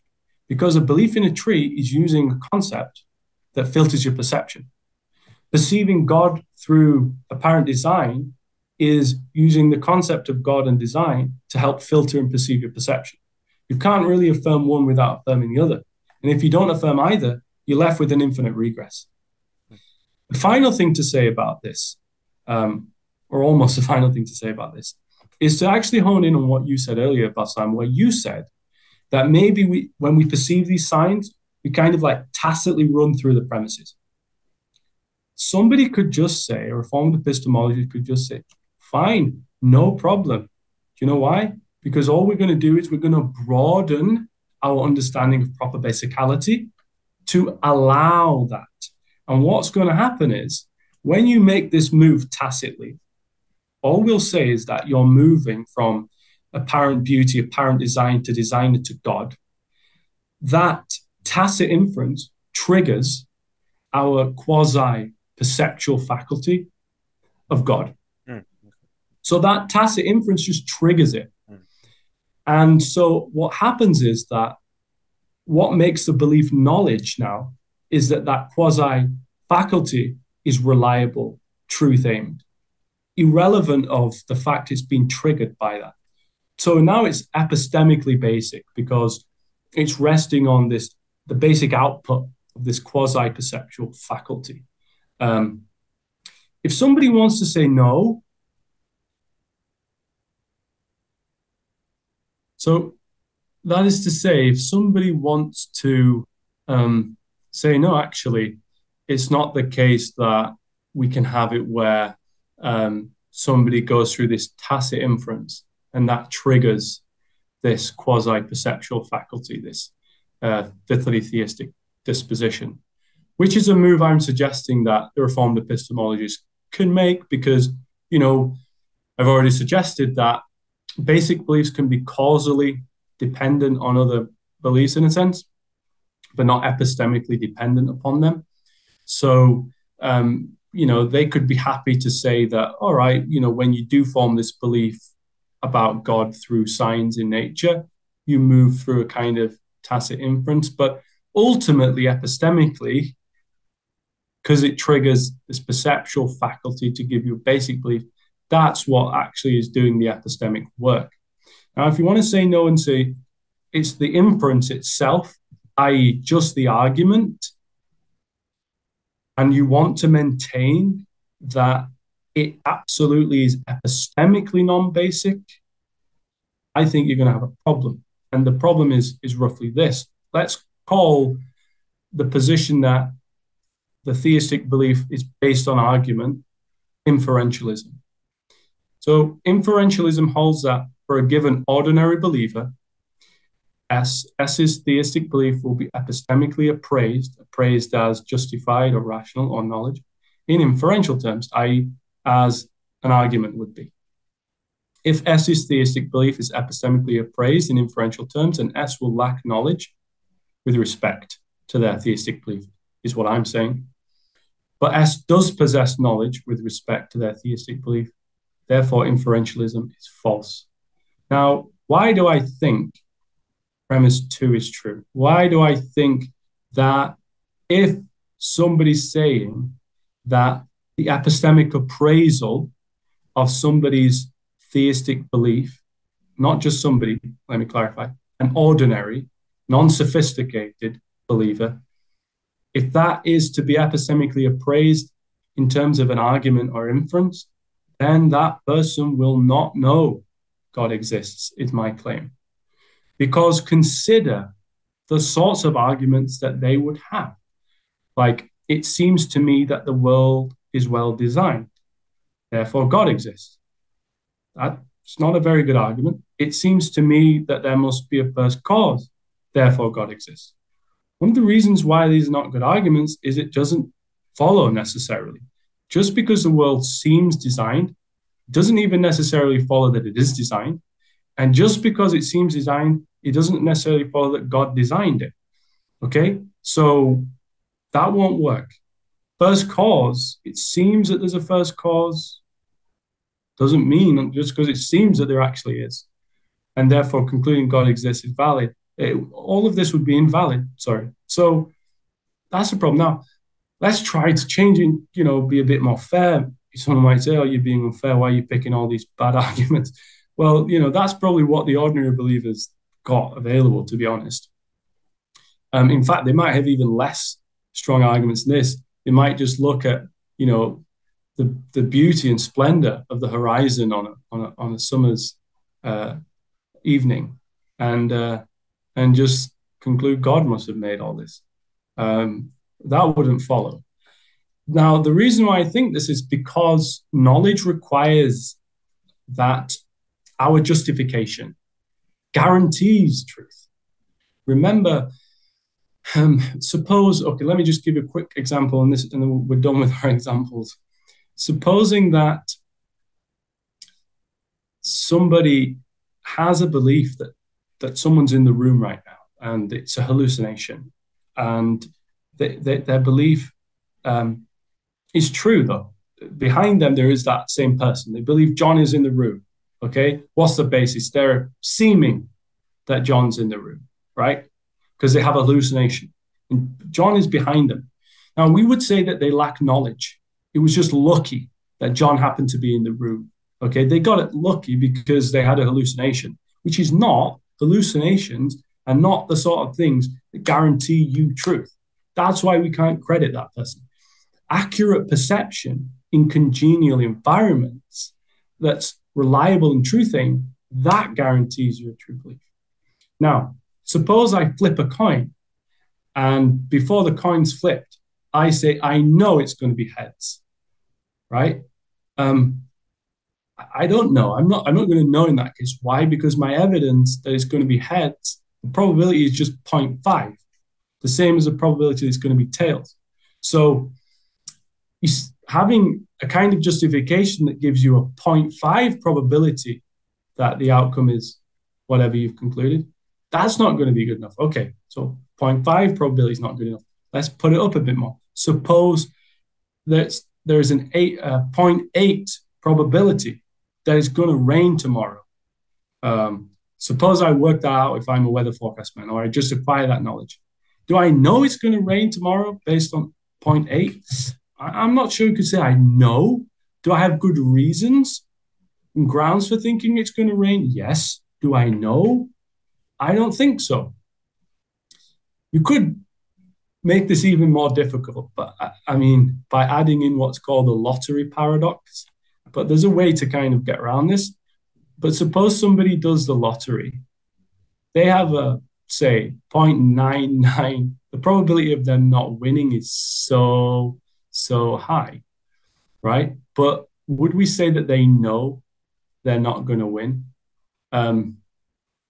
even though they have such high, odds that they're probably not. Does that mean probability needs to be 100% to have knowledge? No, but that just kind of illustrates that the point here is that for arguments and evidence that of a non-basic kind, beliefs of a non-basic kind based on arguments to give you knowledge, they're going to have to probabilify the conclusion to a high degree. You see, if we have this inbuilt, inherently reliable in the right circumstances, faculty of perception, of memory, of reason, of introspection, we can know. And if we add to that a theistic one, we can know. If we depend on arguments alone, we will not have knowledge, is my view. So that would be the equivalent of saying that the ordinary believer just doesn't know Allah. And that seems counterintuitive to me. So that's it, really. In conclusion, I want to make these points that I think that the Taymiyyan view of religious epistemology offers one that can be well defended, given what we know from contemporary philosophy of religion. Of course, Reformed epistemology itself is a view expounded by contemporary philosophers of religion. I think the view also hones in on our intuitions about epistemology, that we can know just so long as our natural fitty faculties are working, and that it also hones in on our intuition about the nature of religious belief, that for most people it's not formed an argument, but it's formed on the basis of the experience of, say, what someone takes to be God's signs in nature, and in our case, the Quran. I also think it's interesting that this view on religious epistemology aligns well empirically with what we find in cognitive science of religion. I once came across an article that was saying, well, it's evidently the case that we don't have some kind of faculty to know that God exists, and therefore it must be based on argument. That was someone who wants to defend the Kalam view. But cognitive science of religion suggests otherwise. It suggests that this notion of fitra has some empirical backing, or this notion of a fitri theistic disposition. And I think that, to some extent, to some great extent, one might think that the view is able to withstand some challenges and objections to it. So, I mean, if anybody has any more objections or concerns, they can always contact me with this email address. But yeah. Barakallahu fikum, Akhi Jamie, for that, very rigorous and thought-provoking presentation. I mean, you've certainly put on, impressive and great defense of Ibn Taymiyyah's position for us today. And you certainly gave myself and our listeners much to think about and consider. And so, thank you once again for this very informative presentation. Speaking to, different brothers or seeing other conversations about this, I guess, some common questions pop up, right? And I think the first one that pops up is, how can someone know or be justified in thinking that he's actually following his fitrah, as opposed to some, temporary or fleeting gut feeling, right? Like how can you know what that inner voice is? Is it a gut? Is it, a temporary inner nudge to think something? Or is it actually that faculty that he's trying to tap into? I don't know. I doubt that there is a 100% foolproof way of knowing, but surely there must be some things for a person to consider, to self-introspect and ask himself, or some boxes that he could tick to determine whether he is actually tapping into his fitrah or not. Yeah. What are your thoughts about that? Yeah, I think that's a good question. Just as you sort of got to the latter part of the question, I was thinking about in certain literature on religious experiences, certain thinkers have kind of come up with different criteria to assess whether a religious experience is veridical or not. And, you know, some of that criteria might include, I mean, I'm not necessarily upholding the criteria. I'm just saying some of that criteria might include, like, following the experience, there has to be some kind of moral fruits, that someone's pushed towards actually serving God or something like that, that this experience shouldn't be completely at odds with what reason upholds, i.e., like a flat out contradiction or something. So there are different ways that people have tried to outline a criteria of veridicality for experiences. So somebody could consider that approach. I myself haven't given it too much thought, but there is this notion of a criteria of veridicality. But my response to that question more properly is to say, well, what is justification, first and foremost? Because to know something, I mean, I think I've just really spelt it out, that it is for the belief to be produced by a reliable and truth-aimed faculty. So to know that I know would just mean, again, it has to be produced by a faculty. I mean, your question is about a meta-belief. I have a belief that Islam is true, and then I have a belief about whether my belief is true or not. How can I know that it's true, that belief I have? Well, just the same way as a non-meta belief, if it's produced by a reliable sort of faculty. But I think the more interesting question is, how can I be justified? A justification, I take it to be more fully than what I outlined earlier, to be the idea of acting within one's intellectual rights. You're acting not contrary to some epistemic duty. So say you have a duty to be truth-seeking. You have a duty to consider the evidence. You might have a duty to respond to defeaters or objections. Just genuinely being within your intellectual rights is what I take justification to mean. So it seems to me that if we look back at what we said about Muhammad Asad and his journey to Islamic faith and this evidence, the evidence bearing on the proposition that Islam is true or something to do with Islam, then I think that what matters is that somebody has reflected and that they've considered, that they have looked into what Islam happens to say, and they might have also read what other religious traditions say. And after all that reflecting and consideration, if it seems to them obvious and evident that Islam is true, I can't say that they're being unjustified in that sense of justification, because they can't help having the belief. They just find themselves believing that Islam is true based on all their consideration of things. So I don't think they're flouting any epistemic duties, and so I think that sort of thing would be sufficient for a reflective person. I don't even think that, like the old lady we talked about earlier, I don't think she needs that level of justification. Maybe she just needs to have the sense that God exists. I mean, if we imagine like a lady in a medieval village in the Muslim world, if it just seems to her as it would do that Islam's true, then I think she'd be justified. She wouldn't be flouting any duties, because to flout a duty, which is an ought, implies can. Like, you can't flout a duty if you're not able to fulfill it, right? And so I don't think she'd be in a position to fulfill reflection on all these philosophical things. But somebody who does and reflects and still finds themselves with an Islamic belief, I think that they're within their rights to do that, and they're justified. Right.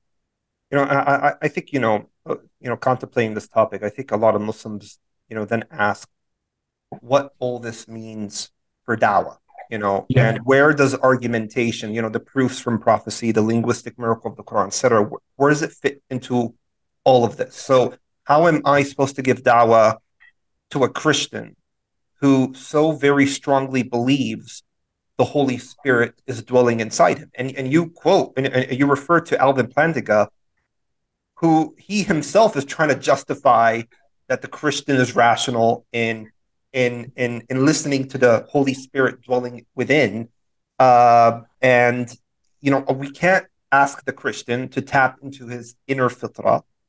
And if I offer him rational defeaters for his worldview, aren't we ultimately just putting on our evidentialist hats on here? I mean, I remember back in university, I was extremely frustrated with one of the student leaders of the Christian Student Club, the equivalent of an MSA. And I was having lunch with him one time, and I just told him, what would it take for you to leave your faith? And he's like, I'll absolutely never leave. I don't care. And he said it this crudely. I'm not caricaturing what he said, actually. Like, he's like, Bassam, I honestly, there's nothing you could say to me that can make me change my mind. I know that the Holy Spirit is within me, right? And for me, I guess I just find that frustrating. I think any Muslim who's giving dawah would find that to be very frustrating because, at that point, you would probably want that person to think like an evidentialist. But if you think that way, then you may come across as inconsistent if you yourself are a reformed epistemologist. And so I think this is probably the number one thing that probably troubles evidentialists with reformed epistemology. They're worried and they're concerned that this comes across as Muslims, applying double standards. Like, we want the Christian to ignore that inner voice and to consider the evidence, while we are okay with our common folk Muslims, ignoring arguments that may come their way in response to that inner strong fiqhi feeling that Islam is true. And I guess it's, what is the way around this? Mm-hmm. And I know you've touched upon this, but maybe if you could the points into one, because I think this is it. I think this is the main crux of the issue, and I think that this is the number one objection that people have to this stance. Yeah, I think this is these are all really important points that you're making. So where to start, really? I think that, first and foremost, Reformed epistemology is just the view, right? Let's be clear. It's just the view that religious or theistic belief can be rational or warranted or a piece of knowledge without an argument. It can be, right? In principle, in theory. That's the thesis.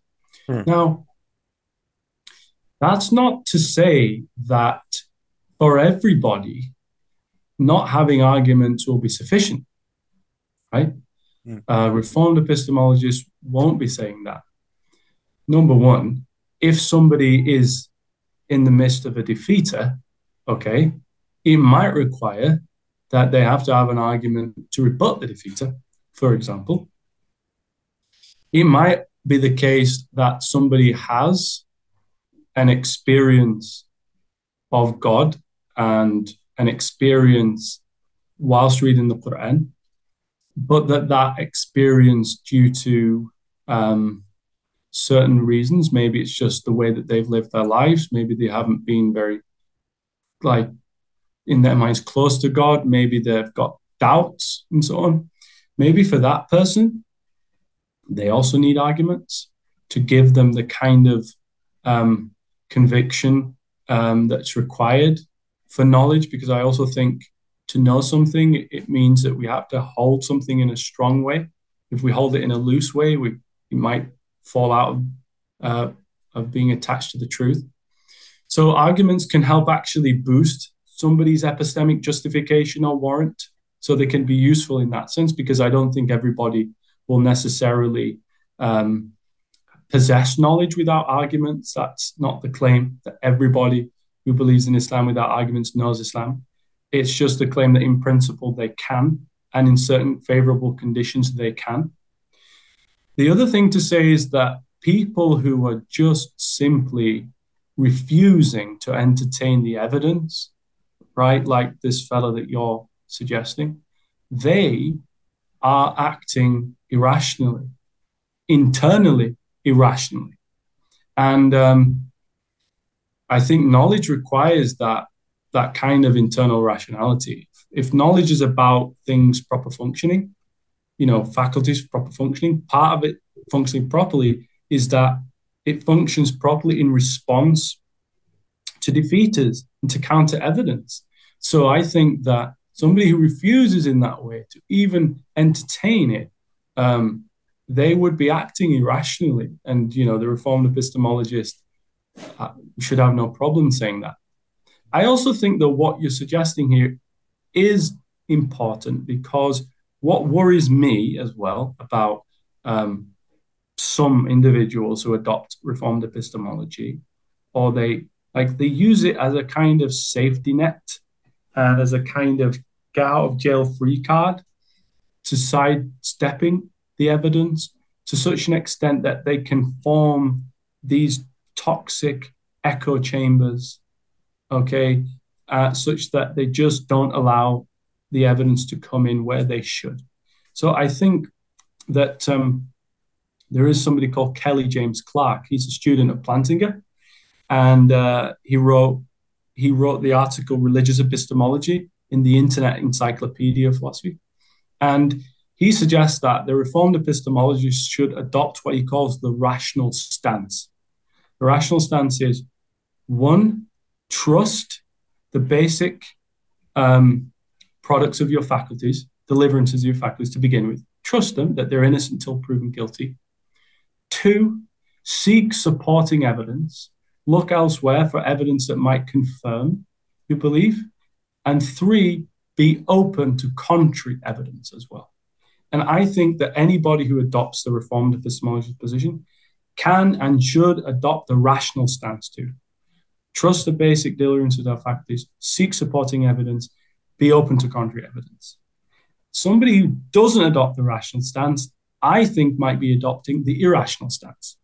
And therefore, they might not, they won't have knowledge, because I think knowledge requires a certain degree of rationality. So those are a few things to consider. I don't know if there's anything else you want me to say that I maybe missed.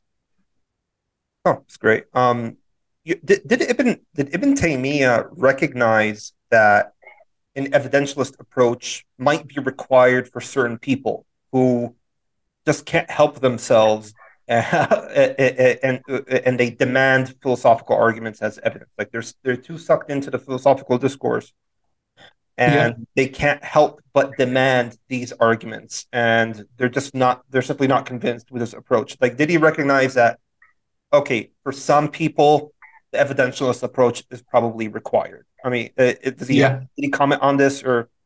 Yeah, definitely. He commented on a few things related to this, I think, and both of them, from my mind, come from his Kitab al-Mantiqiyin. Now, he has this idea that, yes, somebody who's delved into Quran and engaged with that for some period, they've kind of attuned themselves and adjusted themselves to that kind of discourse, such that, just pointing out that their experience might be sufficient for them won't satisfy them, maybe, even at the epistemic level. And so they might actually need arguments because they've been attuned and adjusted to that kind of way of thinking about God. The other thing is, he actually says explicitly, I have this quote in various places from his Mujma al-Fatawa, that somebody whose fitrah is corrupt in some sense, impaired in some sense, may need an argument to revitalize it again. So that's another kind of person. The other thing that Shaykh al-Islam Ibn Taymiyyah says is that basically that Allah subhanahu wa ta'ala has made evidence of him like widespread in different ways, so that there isn't necessarily one route, if you get me. And he suggests like somebody through like in this fitri daruri kind of way they can know. He suggests through like ilham, or kind of really spiritual experience, even through taqleed of a reliable person, even through nadar, so that there are a combination of ways. And his problem with the mutakallim is that they've restricted the root or source to knowledge of God to just arguments. Ibn Taymiyyah wants to open it up. Fantastic, Jamie. Before we wrap this up, I mean, do you have any final words that you'd like to support our listeners with? Well, I mean, I just want to thank you for inviting me, and it's been a lot of fun for me. I know that I've gone on somewhat, perhaps more than I intended to, but yeah, I hope that it's stimulated the listeners to some extent. And as I said, if anybody has further, say, questions, objections, concerns, or whatever that might be, then they can simply email me at that email address on the screen there, and I'll be more than happy to get back to them.